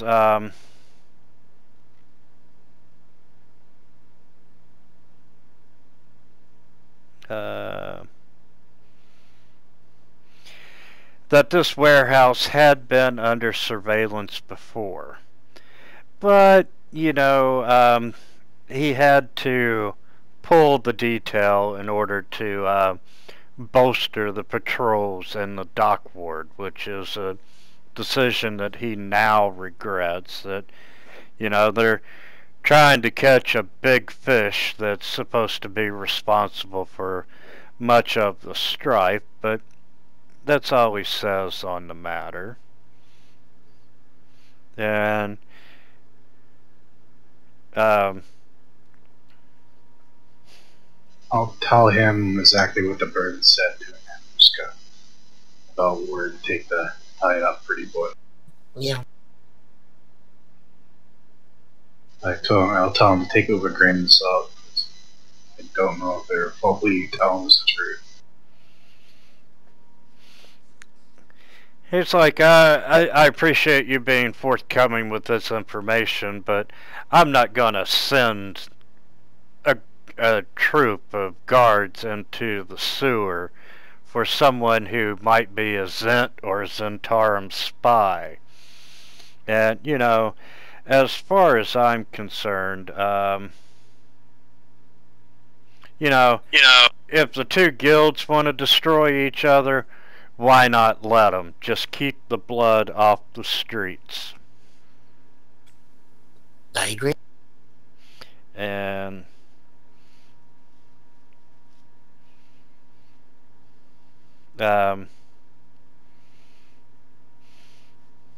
yeah, you all told him that you were there looking for Floon, correct?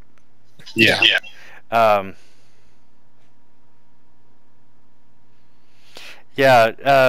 The captain of the guard says, you know, you're free to go, but I'm going to tell you, you need to leave the dirty business to the city watch. It's best not to meddle in criminal matters. But he just said he's not going to go into the sewer. Brad just clucks his tongue and shakes his head.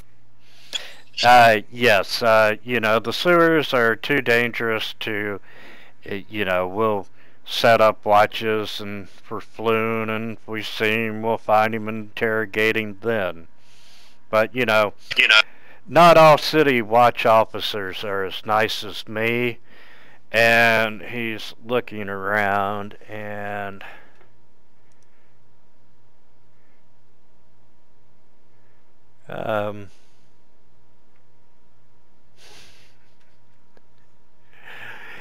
he's like, you know, just because of the good deed that you did, and, you know, helping to save a member of royalty, I'm going to overlook the crimes that you have committed here today. And with that, he reaches into his pocket and he pulls out several flyers, of which he gives each one of you, and it's a copy of the law. Right. Did we actually do anything that's against one of these? The Kenyu and so forth were actually, you know, they're considered citizens of Waterdeep. Oh, okay, I see. So, you know, you could be imprisoned for up to 10 days, flogged, and pay damages. Even though they were criminal? Stealing merchandise, you know, even though it was stolen merchandise, it's still burglary. Okay. What merchandise have we stolen? He probably guesses that we've stolen some merchandise. But, that was out of character. The paintings and the silver bars. And the sandals. Don't forget my sandals. Oh, yes, that is a capital offense. Yeah, wearing sandals should be. Those are just. I didn't steal them. They're sued. And also, speaking of what you did find, if you go to fence the paintings, you know, that's a fine equal to the the value of the stolen goods. Okay.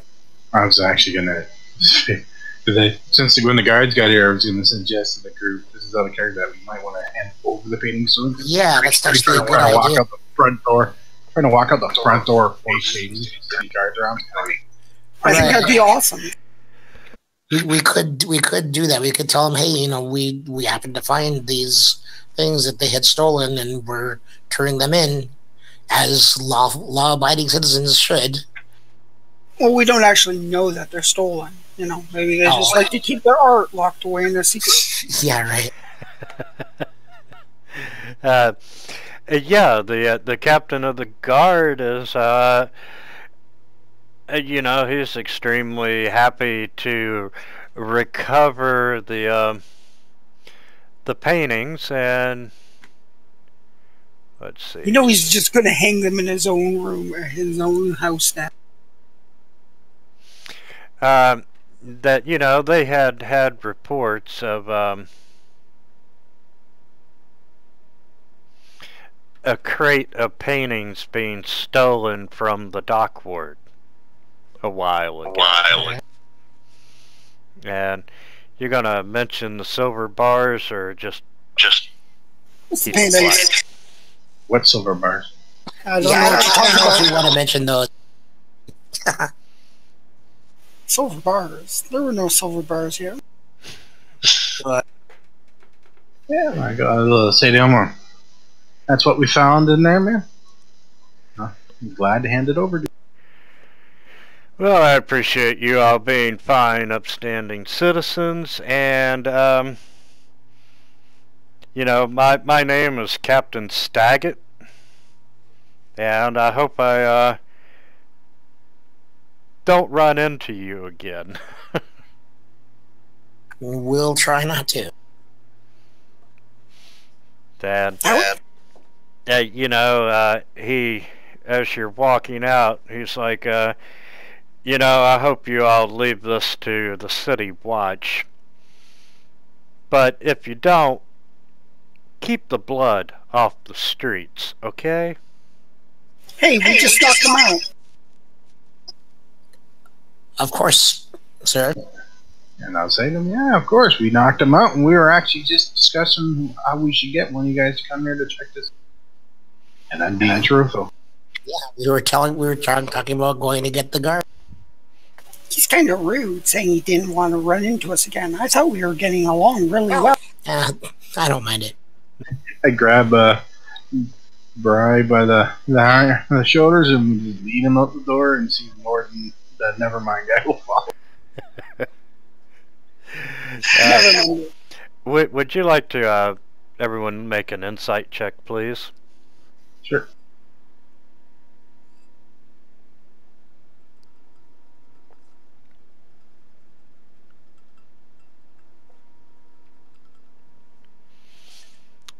You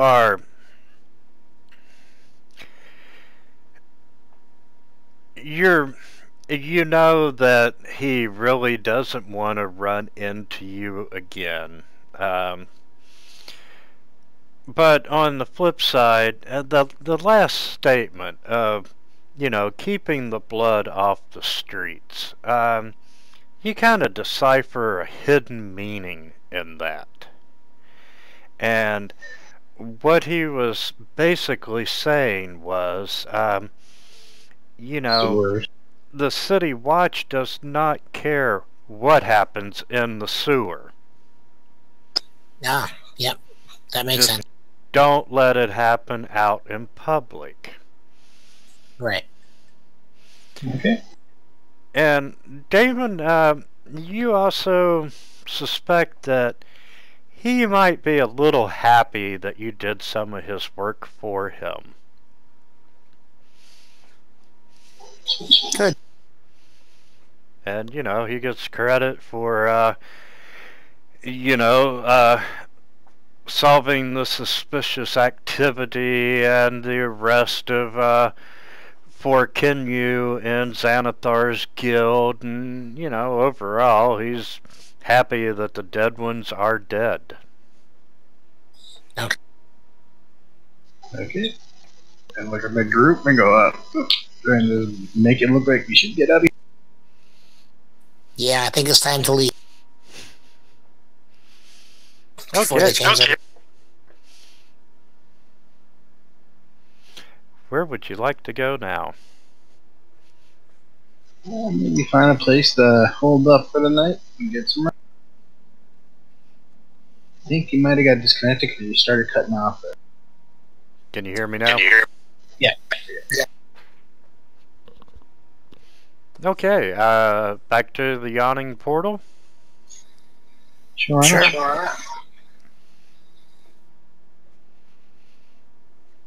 So I'm assuming the captain of guard's going to take credit for all that. Does Raynar have a place that like he likes to go to for, you know, spending the night? Maybe a hotel or something? You know, Raynar is happy to be free, and he's like, where are you all headed? I guess we're gonna go to the awning port. Good. I need a drink. All right. And you all go back to the yawning portal, and you know the place is busy, and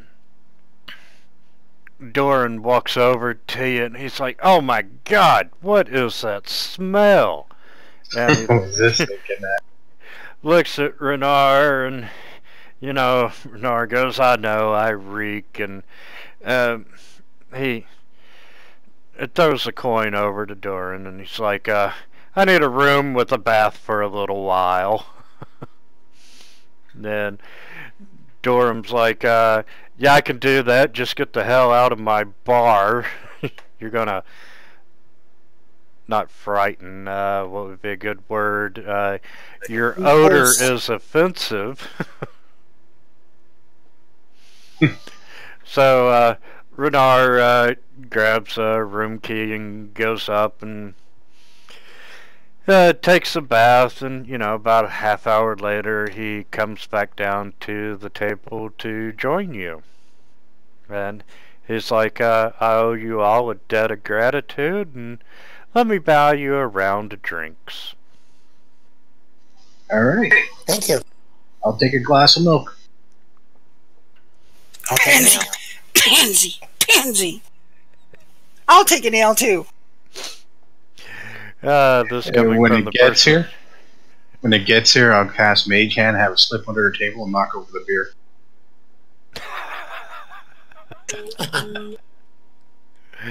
Love it. Okay. When you go to bed tonight, you're going to feel something wet and squishy in your pillow.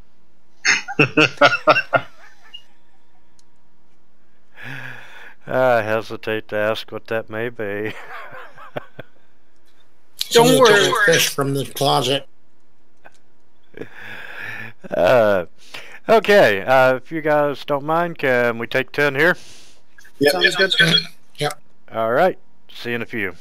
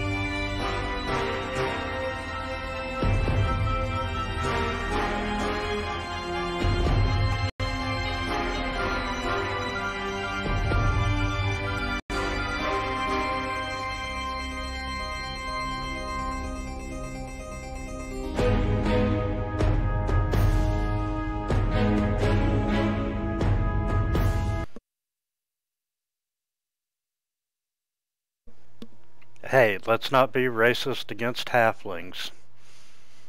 You should see how much halflings eat. I probably eat more than you. Probably, because I'm a half-elf. That's gotta go somewhere. And tonight, it's going in your pillow.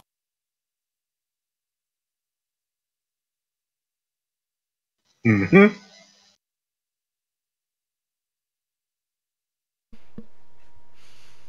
Okay. Rainier comes back and, I love Facebook.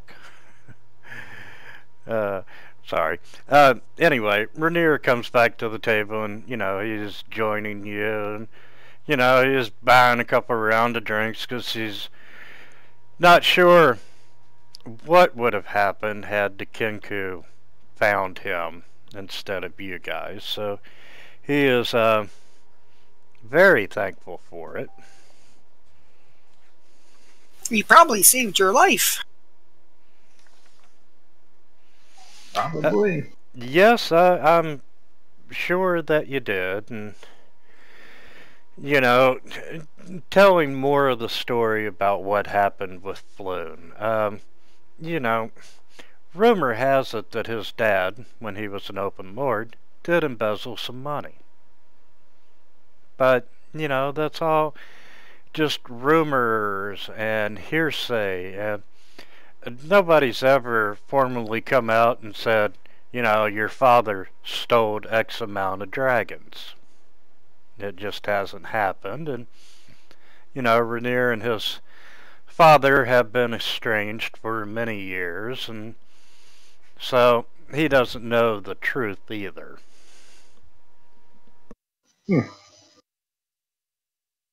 What happened to your relationship with your father?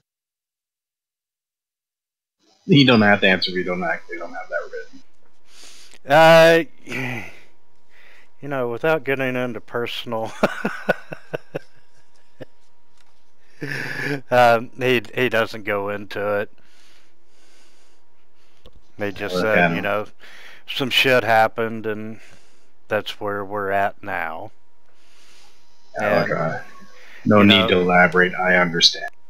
He feels bad about Floon, especially if it was mistaken identity. He really likes Floon. Floon is an upstanding person with dubious motives. Do you know what Floon does?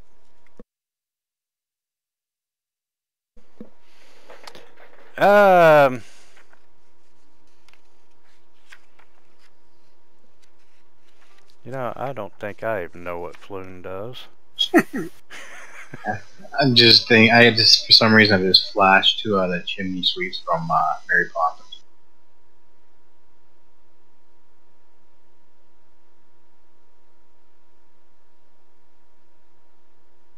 You're going to ask Floon to sweep your chimney for you? Yeah. Yeah, Floon is, he's into a little bit of everything, but, for the most part, he's a upstanding, decent individual. Jack of all trades and master of none. Yeah, pretty much. Anything that you can do to make a dragon, Floon's into it. Interesting. So was it the... I'll look at the prints there. When there's this... Was it the Xantarn or Xanathar guys that took Floon? One more time. I was just wondering which faction took Floon away. Was it the Xantarum, or Xanathar? The Xantarum kidnapped Rainier and Floon. Yeah, and presumably Xanathar. Oh no, Xantarum. Yeah, the Xantarum captured Floon and Rainier, and then the Xanathar guild broke in and caused the battle and stole Floon. Okay. Yeah, I wasn't too sure because their names are so similar. But I'm assuming one starts with a Z and the other starts with an X. Yep. Yep, sure does. I don't suppose you know anything about the Xantarum or the Xanathar deal. Well, I've encountered both before, and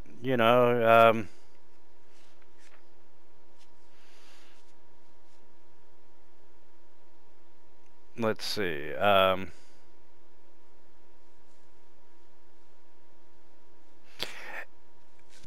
He says, you know, basically anybody can join the Xanathar Guild. And, you know, despite its name, it doesn't have official guild status. And he's not a member, but he's heard that before you can become a member, you've got to pass a test. And that test always involves committing a serious crime.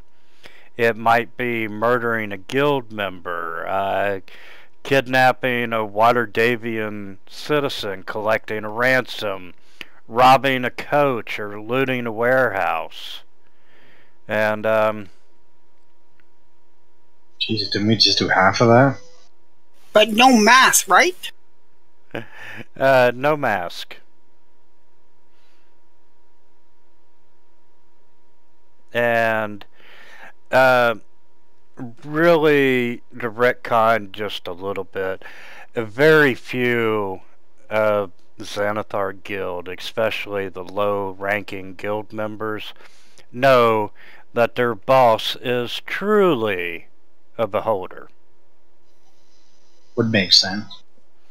And that the faction itself is fundamentally evil, and you know, advancement through the guild is based upon, you know, how dedicated and determined, and, you know, how good your ability is to dispose of your rivals.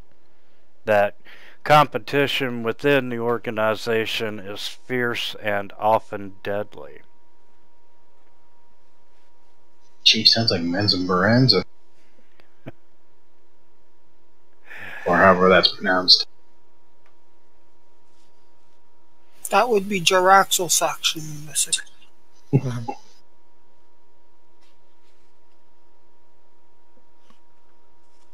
Which is a huge giveaway since he's right in the middle of the mat and screen. No kidding. I'm not used to these. I figured, hey, might as well use a decal, but I keep thinking it's an open window. Yeah, I find the D&D ones are actually pretty nice. Yeah. Okay. I'm going to give you experience points for the Kinku. Did we get experience for the troll last week? Yes, you did, but I did not pass it out. Okay. Which you all are now second level. Woohoo. Geez, that wasn't from the troll, was it? That was from breaking up the bar fight with Yagra, and the troll. The troll was the majority of it.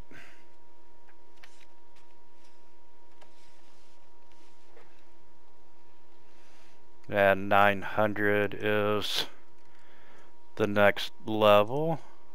Yep. So you might as well just take the time to level now if you want.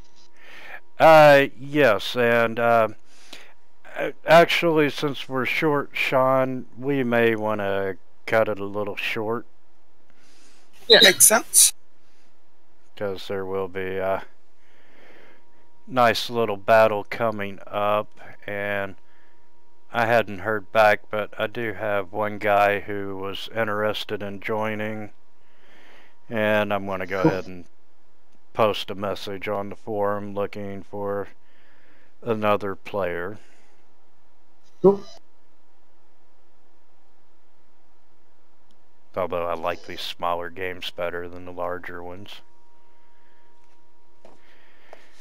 And talking about the Zentarum, you already know that they are a mercenary organization.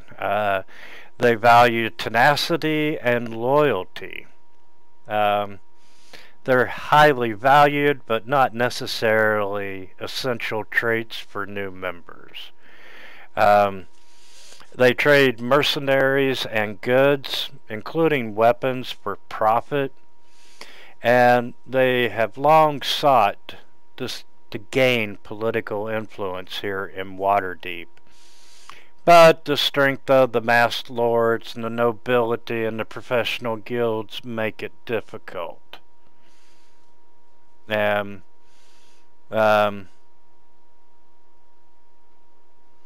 they're a fractured organization. You got those who support Manchun, who want to destroy Xanathar and seize the political and economic control, and those who support Xanathar want to expose and destroy Manchun before they are apprehended themselves or driven out of the city by local authorities. So you got Xanathar and Manchun, who are, leaders of the Black Network. Ooh. I can learn another spell.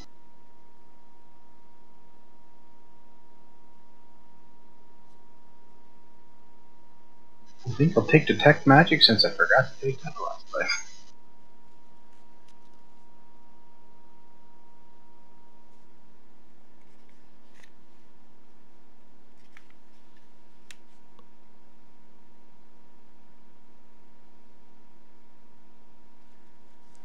That's probably a good spell to have.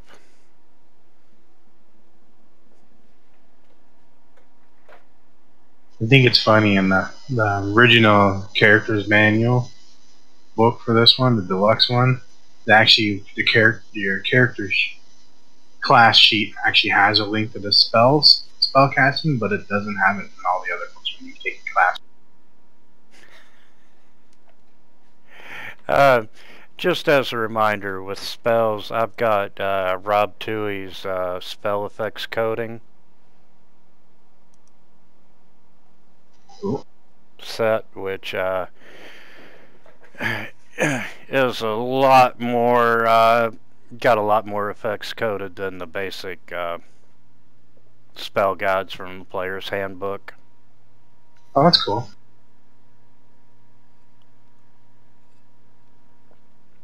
I do not know where Rob finds the time.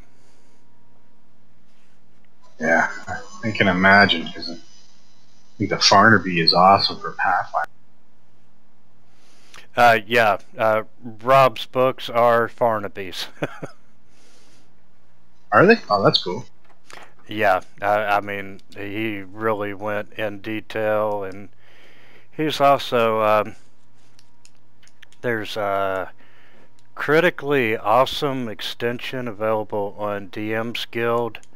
They have a lot of, it's like, Deluxe Oz's DOE base extension. Then, he added the locations on top of it and the sound extension.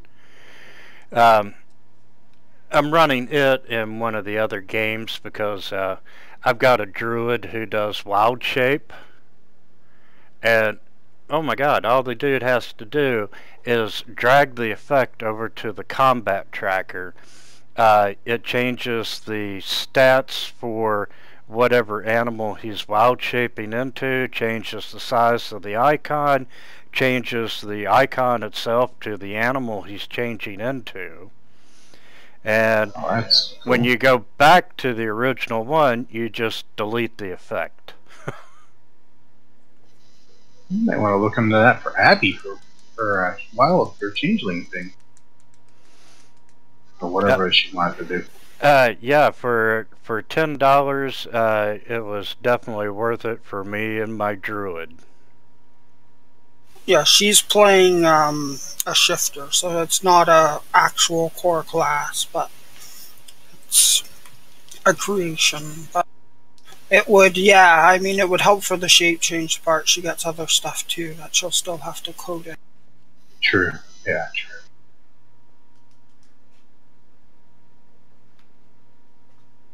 Oh, so I think I'm pretty much done leveling. Well, I mean, you drag your class over and you're pretty much done. Yeah, that's the best part about 5e, and some added things like sorcery points. It doesn't work as well as the Pathfinder thing, but it still works better than doing it manually. What, 2 minutes to level up in 5e versus an hour in Pathfinder? Just got font the magic, 2 sorcery points. Now, only if I could actually do something.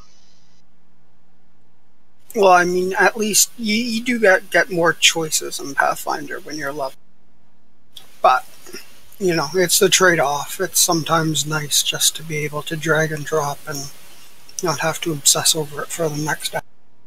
I agree That with is true. that. Although it's great for those sessions where the DM is unprepared. Yeah. Oh, look at that. We're an hour and a half in and you leveled. Guys, we might as well call it here. Spend the rest of the session. No kidding. I think for Curse of the Crimson Throne, I'm using the core rulebook and the player's guide, and that's it. Okay, so you guys said all I have to do is drag something onto my character sheet and it'll automatically level me up? Yeah, you just drag your class. And that's in the player's handbook, right? I know. Huh? Go for You can do it from the player's handbook, but if you go to the library module and at the top, you know, there'll be a big, you know, icon in the middle of the screen that says library, and off to either side is GM and play, and then create PC and all. If you change to create PC, it changes your buttons along the side. So one of the buttons that will be listed there is classes, and you just open it up and you pick the class you want, and you drag it onto the main page of your character sheet where it says class and level. And that's just going to, when you drop it there, it's going to automatically add any of the features that you're supposed to have. The only thing that you might have to do, because you have spell casting, is you'll have to manually pick any new spells you might get. Another way to do this, you go to your main character page, you go to open up your character sheet, you go to the first page, main, you know where it has your class and level, where to sort of your class. If you click on that magnifying glass right beside it, it'll bring up a sheet where you'd be entering the experience. Where your class is listed, if you go to the little icon right at the far right, the blue icon, and drag it and drop it on your class name, sorcerer, it will automatically level you that way too. If you're doing the same class at second level. Oh, that's true. If you're multi-classing now, you'd have to do the other one from there.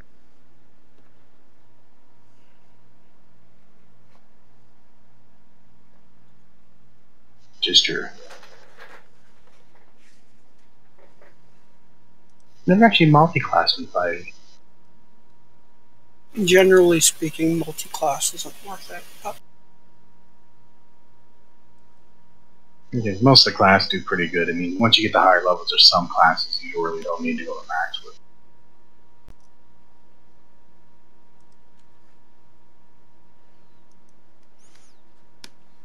I posted that link to the Critically Awesome Essentials in Discord for you there, Darius. cool. And yeah, you know, my guy in my Saturday night game, as I've said before, is definitely a numbers guy. And multi-classing, you know, it's okay for lower levels, but when you actually get into the higher levels, having a class or two, or, you know, couple levels on something else can actually hurt you tremendously. Yep. Yeah, because you don't get the. It takes longer for the proficiency to go up too, doesn't it? Yeah. Yeah. And I mean, you know, if you're a spellcasting class and you have dipped in a non-spellcasting class level, you know, you're not getting your high-level spells at the right time.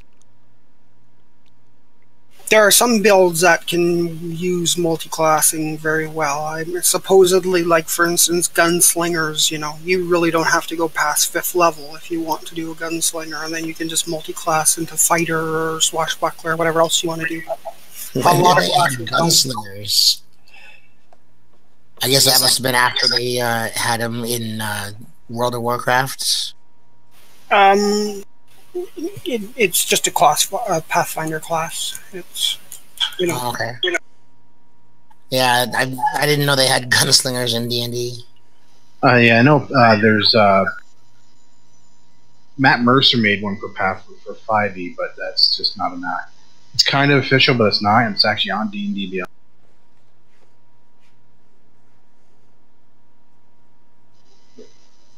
But yeah, there's gunslingers. I don't know if I'd ever want to play one. It would break my immersion a bit. Maybe if I was a pirate. I want to play a gunslinger in a Skull and Shackles campaign. Okay, how do I add the wild magic thing to my character sheet? I tried dragging it over to the class and level, but it says origin. Where is that?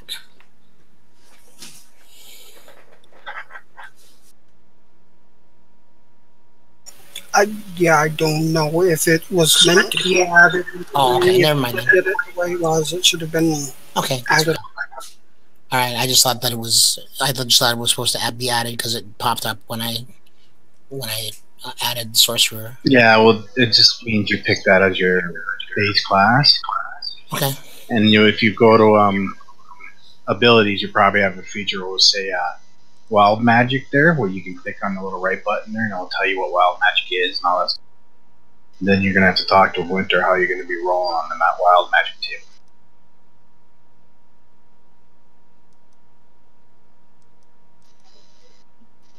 As everyone avoids you for about 30 feet.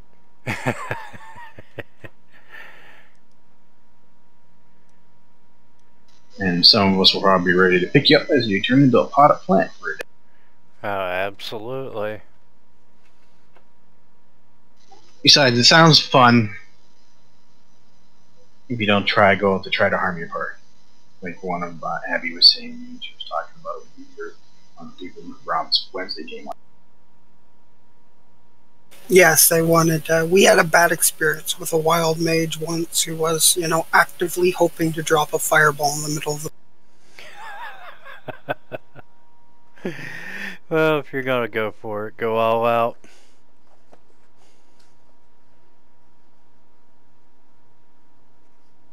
I mean, sorcerers sound like a really interesting class. That's why I want to try one.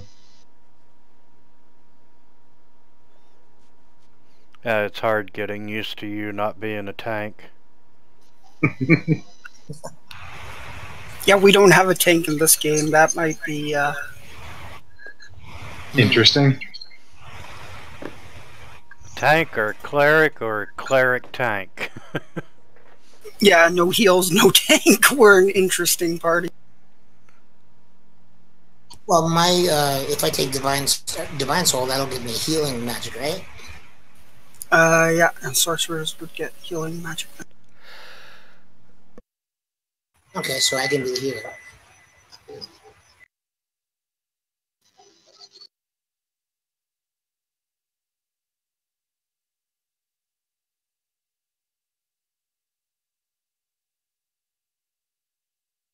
Your character sheet. If you wanted to divine soul now, your character sheet might be a little messed up if you try doing it. Sorry, what? Say it again. You dragged and dropped a sorcerer over, and then you picked a wild magic. Right, I deleted the wild magic. Right.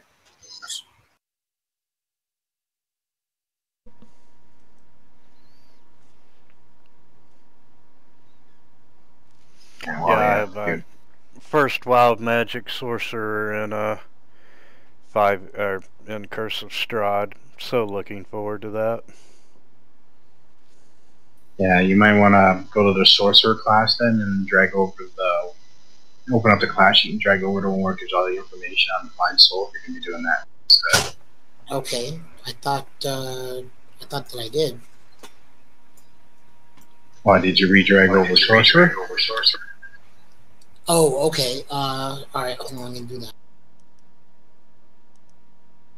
Well, it's just so you have the information on hand, so you don't have to keep opening up the player handbook. Right. Okay. So I'll delete sorcerer. Well, you don't have to delete sorcerer. Oh, okay. I thought that was what you just said. No, no. If you go to the, I can't remember where it's under. It's under Xanathar. Okay. Yeah, if you go to Xanathar at the very bottom of the page, you go to the sorcerer. Well, if you, do you still got PC crate on? Yeah, I do. Yep. Okay, if you go to the very bottom of the, you pick the class, open up class, and pick on the sorcerer that says Xanathar's guide site, because you have like a list of I got sorcerers. Xanathar's guide open, and I got sorcerer. Okay, if you go to the very bottom of the page, you'll see Divine Soul. Okay, I see. And just go to your ability page. Click on the blue box right beside Divine Soul and just drag it across and drop it into the features area on your ability page. And that will just give you a quick reference if you need to figure out what Divine Souls gets and all that.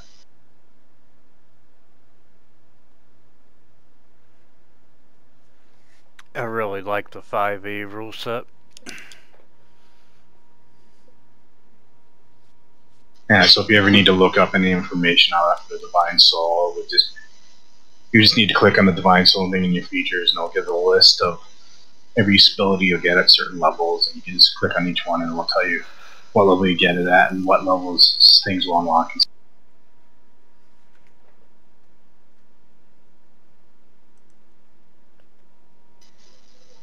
And it'll just make life simpler for you to look up information.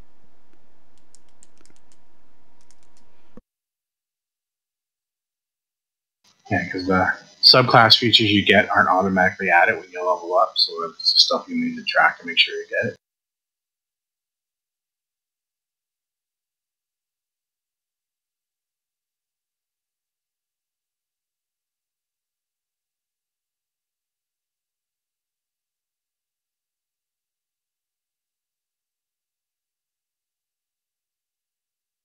And you're gonna have to figure out how to get rid of these silver bars too.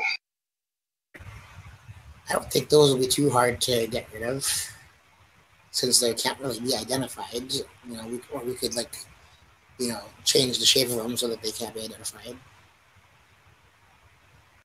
Well, if they're trade bars, chances are they are stamped with somehow. So we, smash them or melt them or something like that, and then there's no way to identify. Well, Yeah, we'll have to take time to sure study. you have a hard time getting rid of them. Ooh, 14 hit points.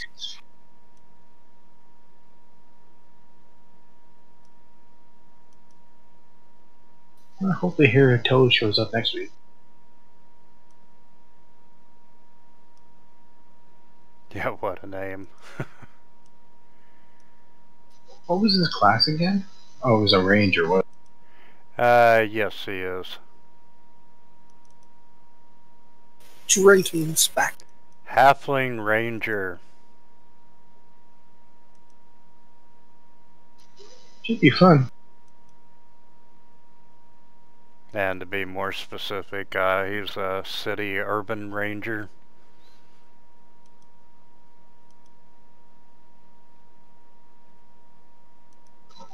Good pick.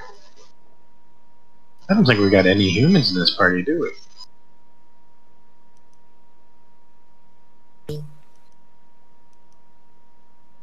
Yeah. We're gonna get oppressed. We're gonna get oppressed. Yep.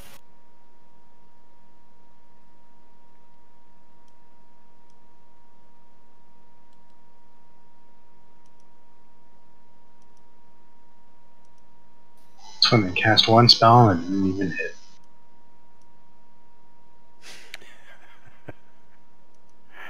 That's about typical for you, though.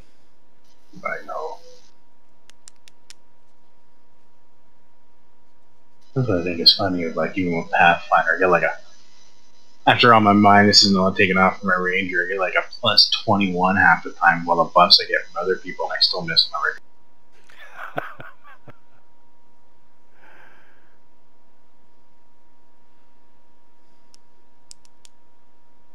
I'm just happy I lived on Saturday and my wolf pet didn't. Had one lucky roll all night, and that's when he rolled the stabilize.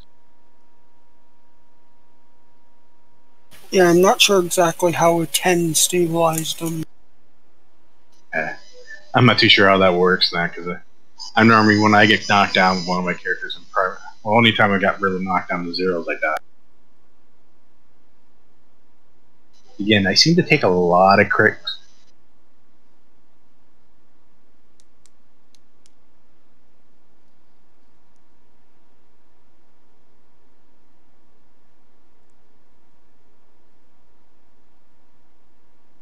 I'm looking forward to Tomb Annihilation, honestly.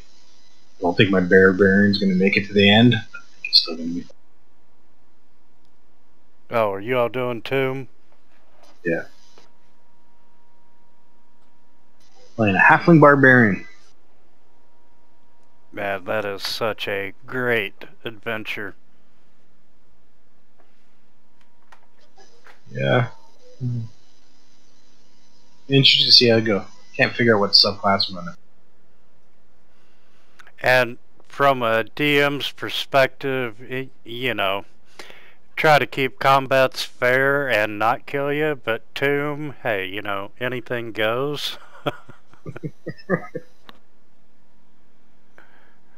Well, it's all surrounded on. It's all pretty much based around death, so I mean.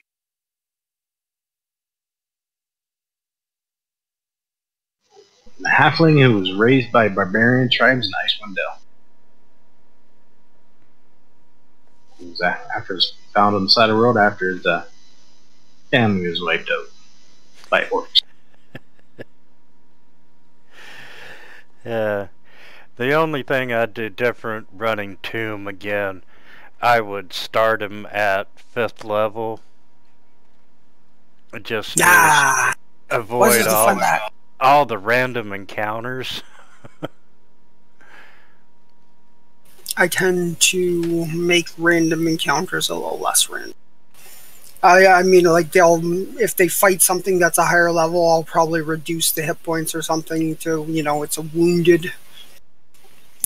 I did consider that. I generally find, though, that I generally have to beef up encounters instead of, you know, make them easier. Yeah, I agree with that. That's the one thing I heard about 5e there. The combat rating isn't as balanced as they are. It's not so much that the combat rating isn't balanced. It's fine. It's that Tomb and Curse of Strahd are both so open that it's meaningless. You know, you can wander in at 3rd level and get into a 9th level encounter in theory, because there's nothing. Yeah, it's not, because Tomb and Strahd in particular are sandbox adventures. Basically, you can go anywhere, do anything. There's no real rails to sort of make sure that you get to the right place at the right time. Oh, that's cool. It is. It just means that players have to understand that occasionally, you know, if you don't want to die, you may have to retreat. Oh yeah, or burn down a building. A little harder to burn down an entire jungle. And the buildings here are mostly made of stone. True. Let me know if you need some jungle maps. Yeah, I mean, if you have any, that's cool. I went out and got whatever Meander's map pack. He had a dire jungle or something like that. So I added some of those because I figure, you know, that's probably going to be good for random encounters. Oh, I found I didn't have enough different jungle maps. Oh yeah, I bet. Random encounters. I don't want to have to roll on that ever. 3 times a day. No, that's honestly what's called. Cool. Yeah, I remember Pat and Kingmaker. Sometimes we roll some horrible rolls, man. And I'm sure you fudge some of them so we don't get too powerful creatures. Generally, I fudge them so that you fought because you guys are at the leading edge. So yeah, I mean, when you fought the ancient dragon or whatever, the old dragon, it was because I picked it, not because you. Otherwise, you're fighting, 5th level encounters at level 10. It's pointless. True. Especially. Well, and we're not doing XP, so it's all level based. When they reach, we're doing the milestone method. But it's, yeah, I mean, especially in Kingmaker where, you're usually only having a single encounter a day, so you can, blow all your ability. You need something at a higher CR level than... Yeah. When we were going through that swamp, we rolled encounters every time. Yeah, you did have really bad luck in there. It's okay. It was a swamp. It's supposed to be horrible to go through. One of my favorite random encounters in Tomb was goblins, of all things. And the party had camped for the night, and I had 2 goblins running through the camp like they were panicked. Just screaming, just running as quick as they can. Something's chasing them. And I brought out a dinosaur.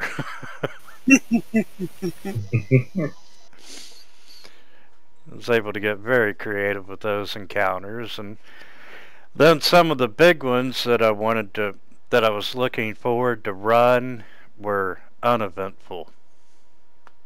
That's always unfortunate. Yeah. I would say we had some fun fights when we did Out of the Dark. A lot of beholders. Yep. And we even had a T-Rex in that one.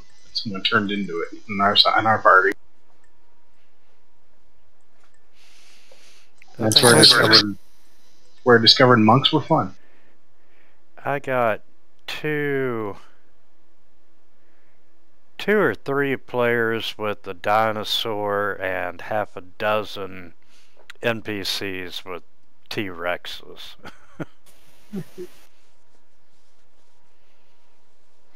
I was reading what that strategy of polymorphing someone into a T-Rex looks interesting. I think we did it on a narrow bridge. Yep. Yeah, that's where I think I ran up Bailey's back and started punching the guy as she was biting. I don't know, but once you get that vertical thing where you can run up walls, vertical walls, run across waters amongst, you can get creative. I'm surprised I didn't actually kill myself a few times and did some really weird things. Oh, I hate the monks. Mwahaha. Especially when you take mobile and your movement by the time your level is like 65. Oh my god, yeah, I'm gonna run up, I'm gonna do my flurry of blows half a dozen times, and then I'm gonna run away, and I'm still far enough that the monster can't reach me. And one time I was able to reach him, it was with a group of the 4-armed gorillas. Actually, Stunning Strike is pretty cool when you get it to land.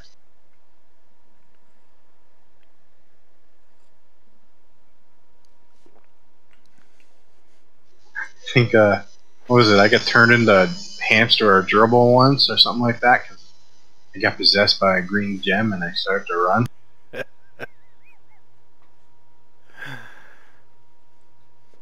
Let's face it, if they didn't do that, I would have been like the road runner and I probably would have been gone.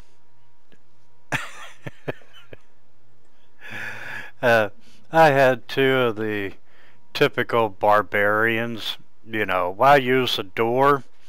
There's a wall. I have an adamantine hammer. Let's just go through it. And after 4 separate adventures of that, he finally come across, oh, I forget what the creature was, but I cast a baleful polymorph on him. At the time, it didn't sink in baleful polymorph is permanent. You're now a little white lab rat. I think it was one of the episodes of Critical Role I was watching. They were flying across an airship. They turned a wyvern into a bunny in midair. They were over an ocean. They were over an ocean, and they were like 10,000 feet up, and they turned it into a bunny. It just fell out of the sky. Oh, that would be funny. I think we did that, something like that in Out of the Dark, where we turned one Gormod giant or something into a squirrel, and I threw it down a chest. And we had a lot of fun during that thing. And I kind of overacted on one instance where a Dark Elf stole something from me, just like a little item, and I punched him, knocked him out, and dragged him to the other, the female one. So I think I might have almost got her party. Speaking of Critical Role, have you seen any of the Mythica movies? No, I haven't. What are you planning to watch those? Are they good? You know, I was... The bad guy had, in the very first 1.5 movies, I mean, he was a bit part. So I didn't pay much attention to him. And then the third movie, The Necromancer, I'm like, God, that looks an awful lot like Matt Mercer. Yeah. And he played an awesome bad guy. And the movies are a hell of a lot better than the Dungeons and Dragons movie that come out all those years ago. Oh, Yeah, both of them. Jeremy Irons. Yeah, that one was terrible. Oh, they made a second one and went direct to DVD. It's one of the very few that the spellcasters, you know, you actually see them reaching into their component pouches. Cool. But overall, I watched all 5 of them in 2 days, and they are decent. Yeah. Now, at times, you can think that the script was probably written off of someone's game notes. Yeah, probably. But, yeah, that definitely worth watching. Well, that's how Dragonlance was written. Dragonlance was great set of books. Yeah.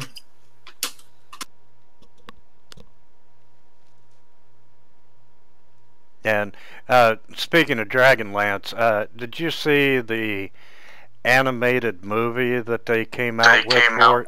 I did. I watched that. I don't remember everything that happened, but it's been pretty cool. Pretty disappointing. For me, too. I'd rather watch The Hobbit from Rankin Bass. It was disappointing for everyone, including, you know, the writers. Yeah, I mean, it was definitely not as good as it could have been, but, you know, I like any kind of, you know, I mean, as long as it's not just crap completely horrible, it's better than, you know, reality TV or, like, you know, doctor shows and cop shows and every other TV show that's, you know, if it's something that you can do in real life, why would you want to watch TV about it? Exactly. Then I tried, it was a couple of years back when they brought out the Shannara Chronicles show. Oh my god, that show was horrible. You know, I liked the first season, and then it's like, what the fuck? Well, for me, I think it's because it went too tweeny, and then they started with book 2, not book 1.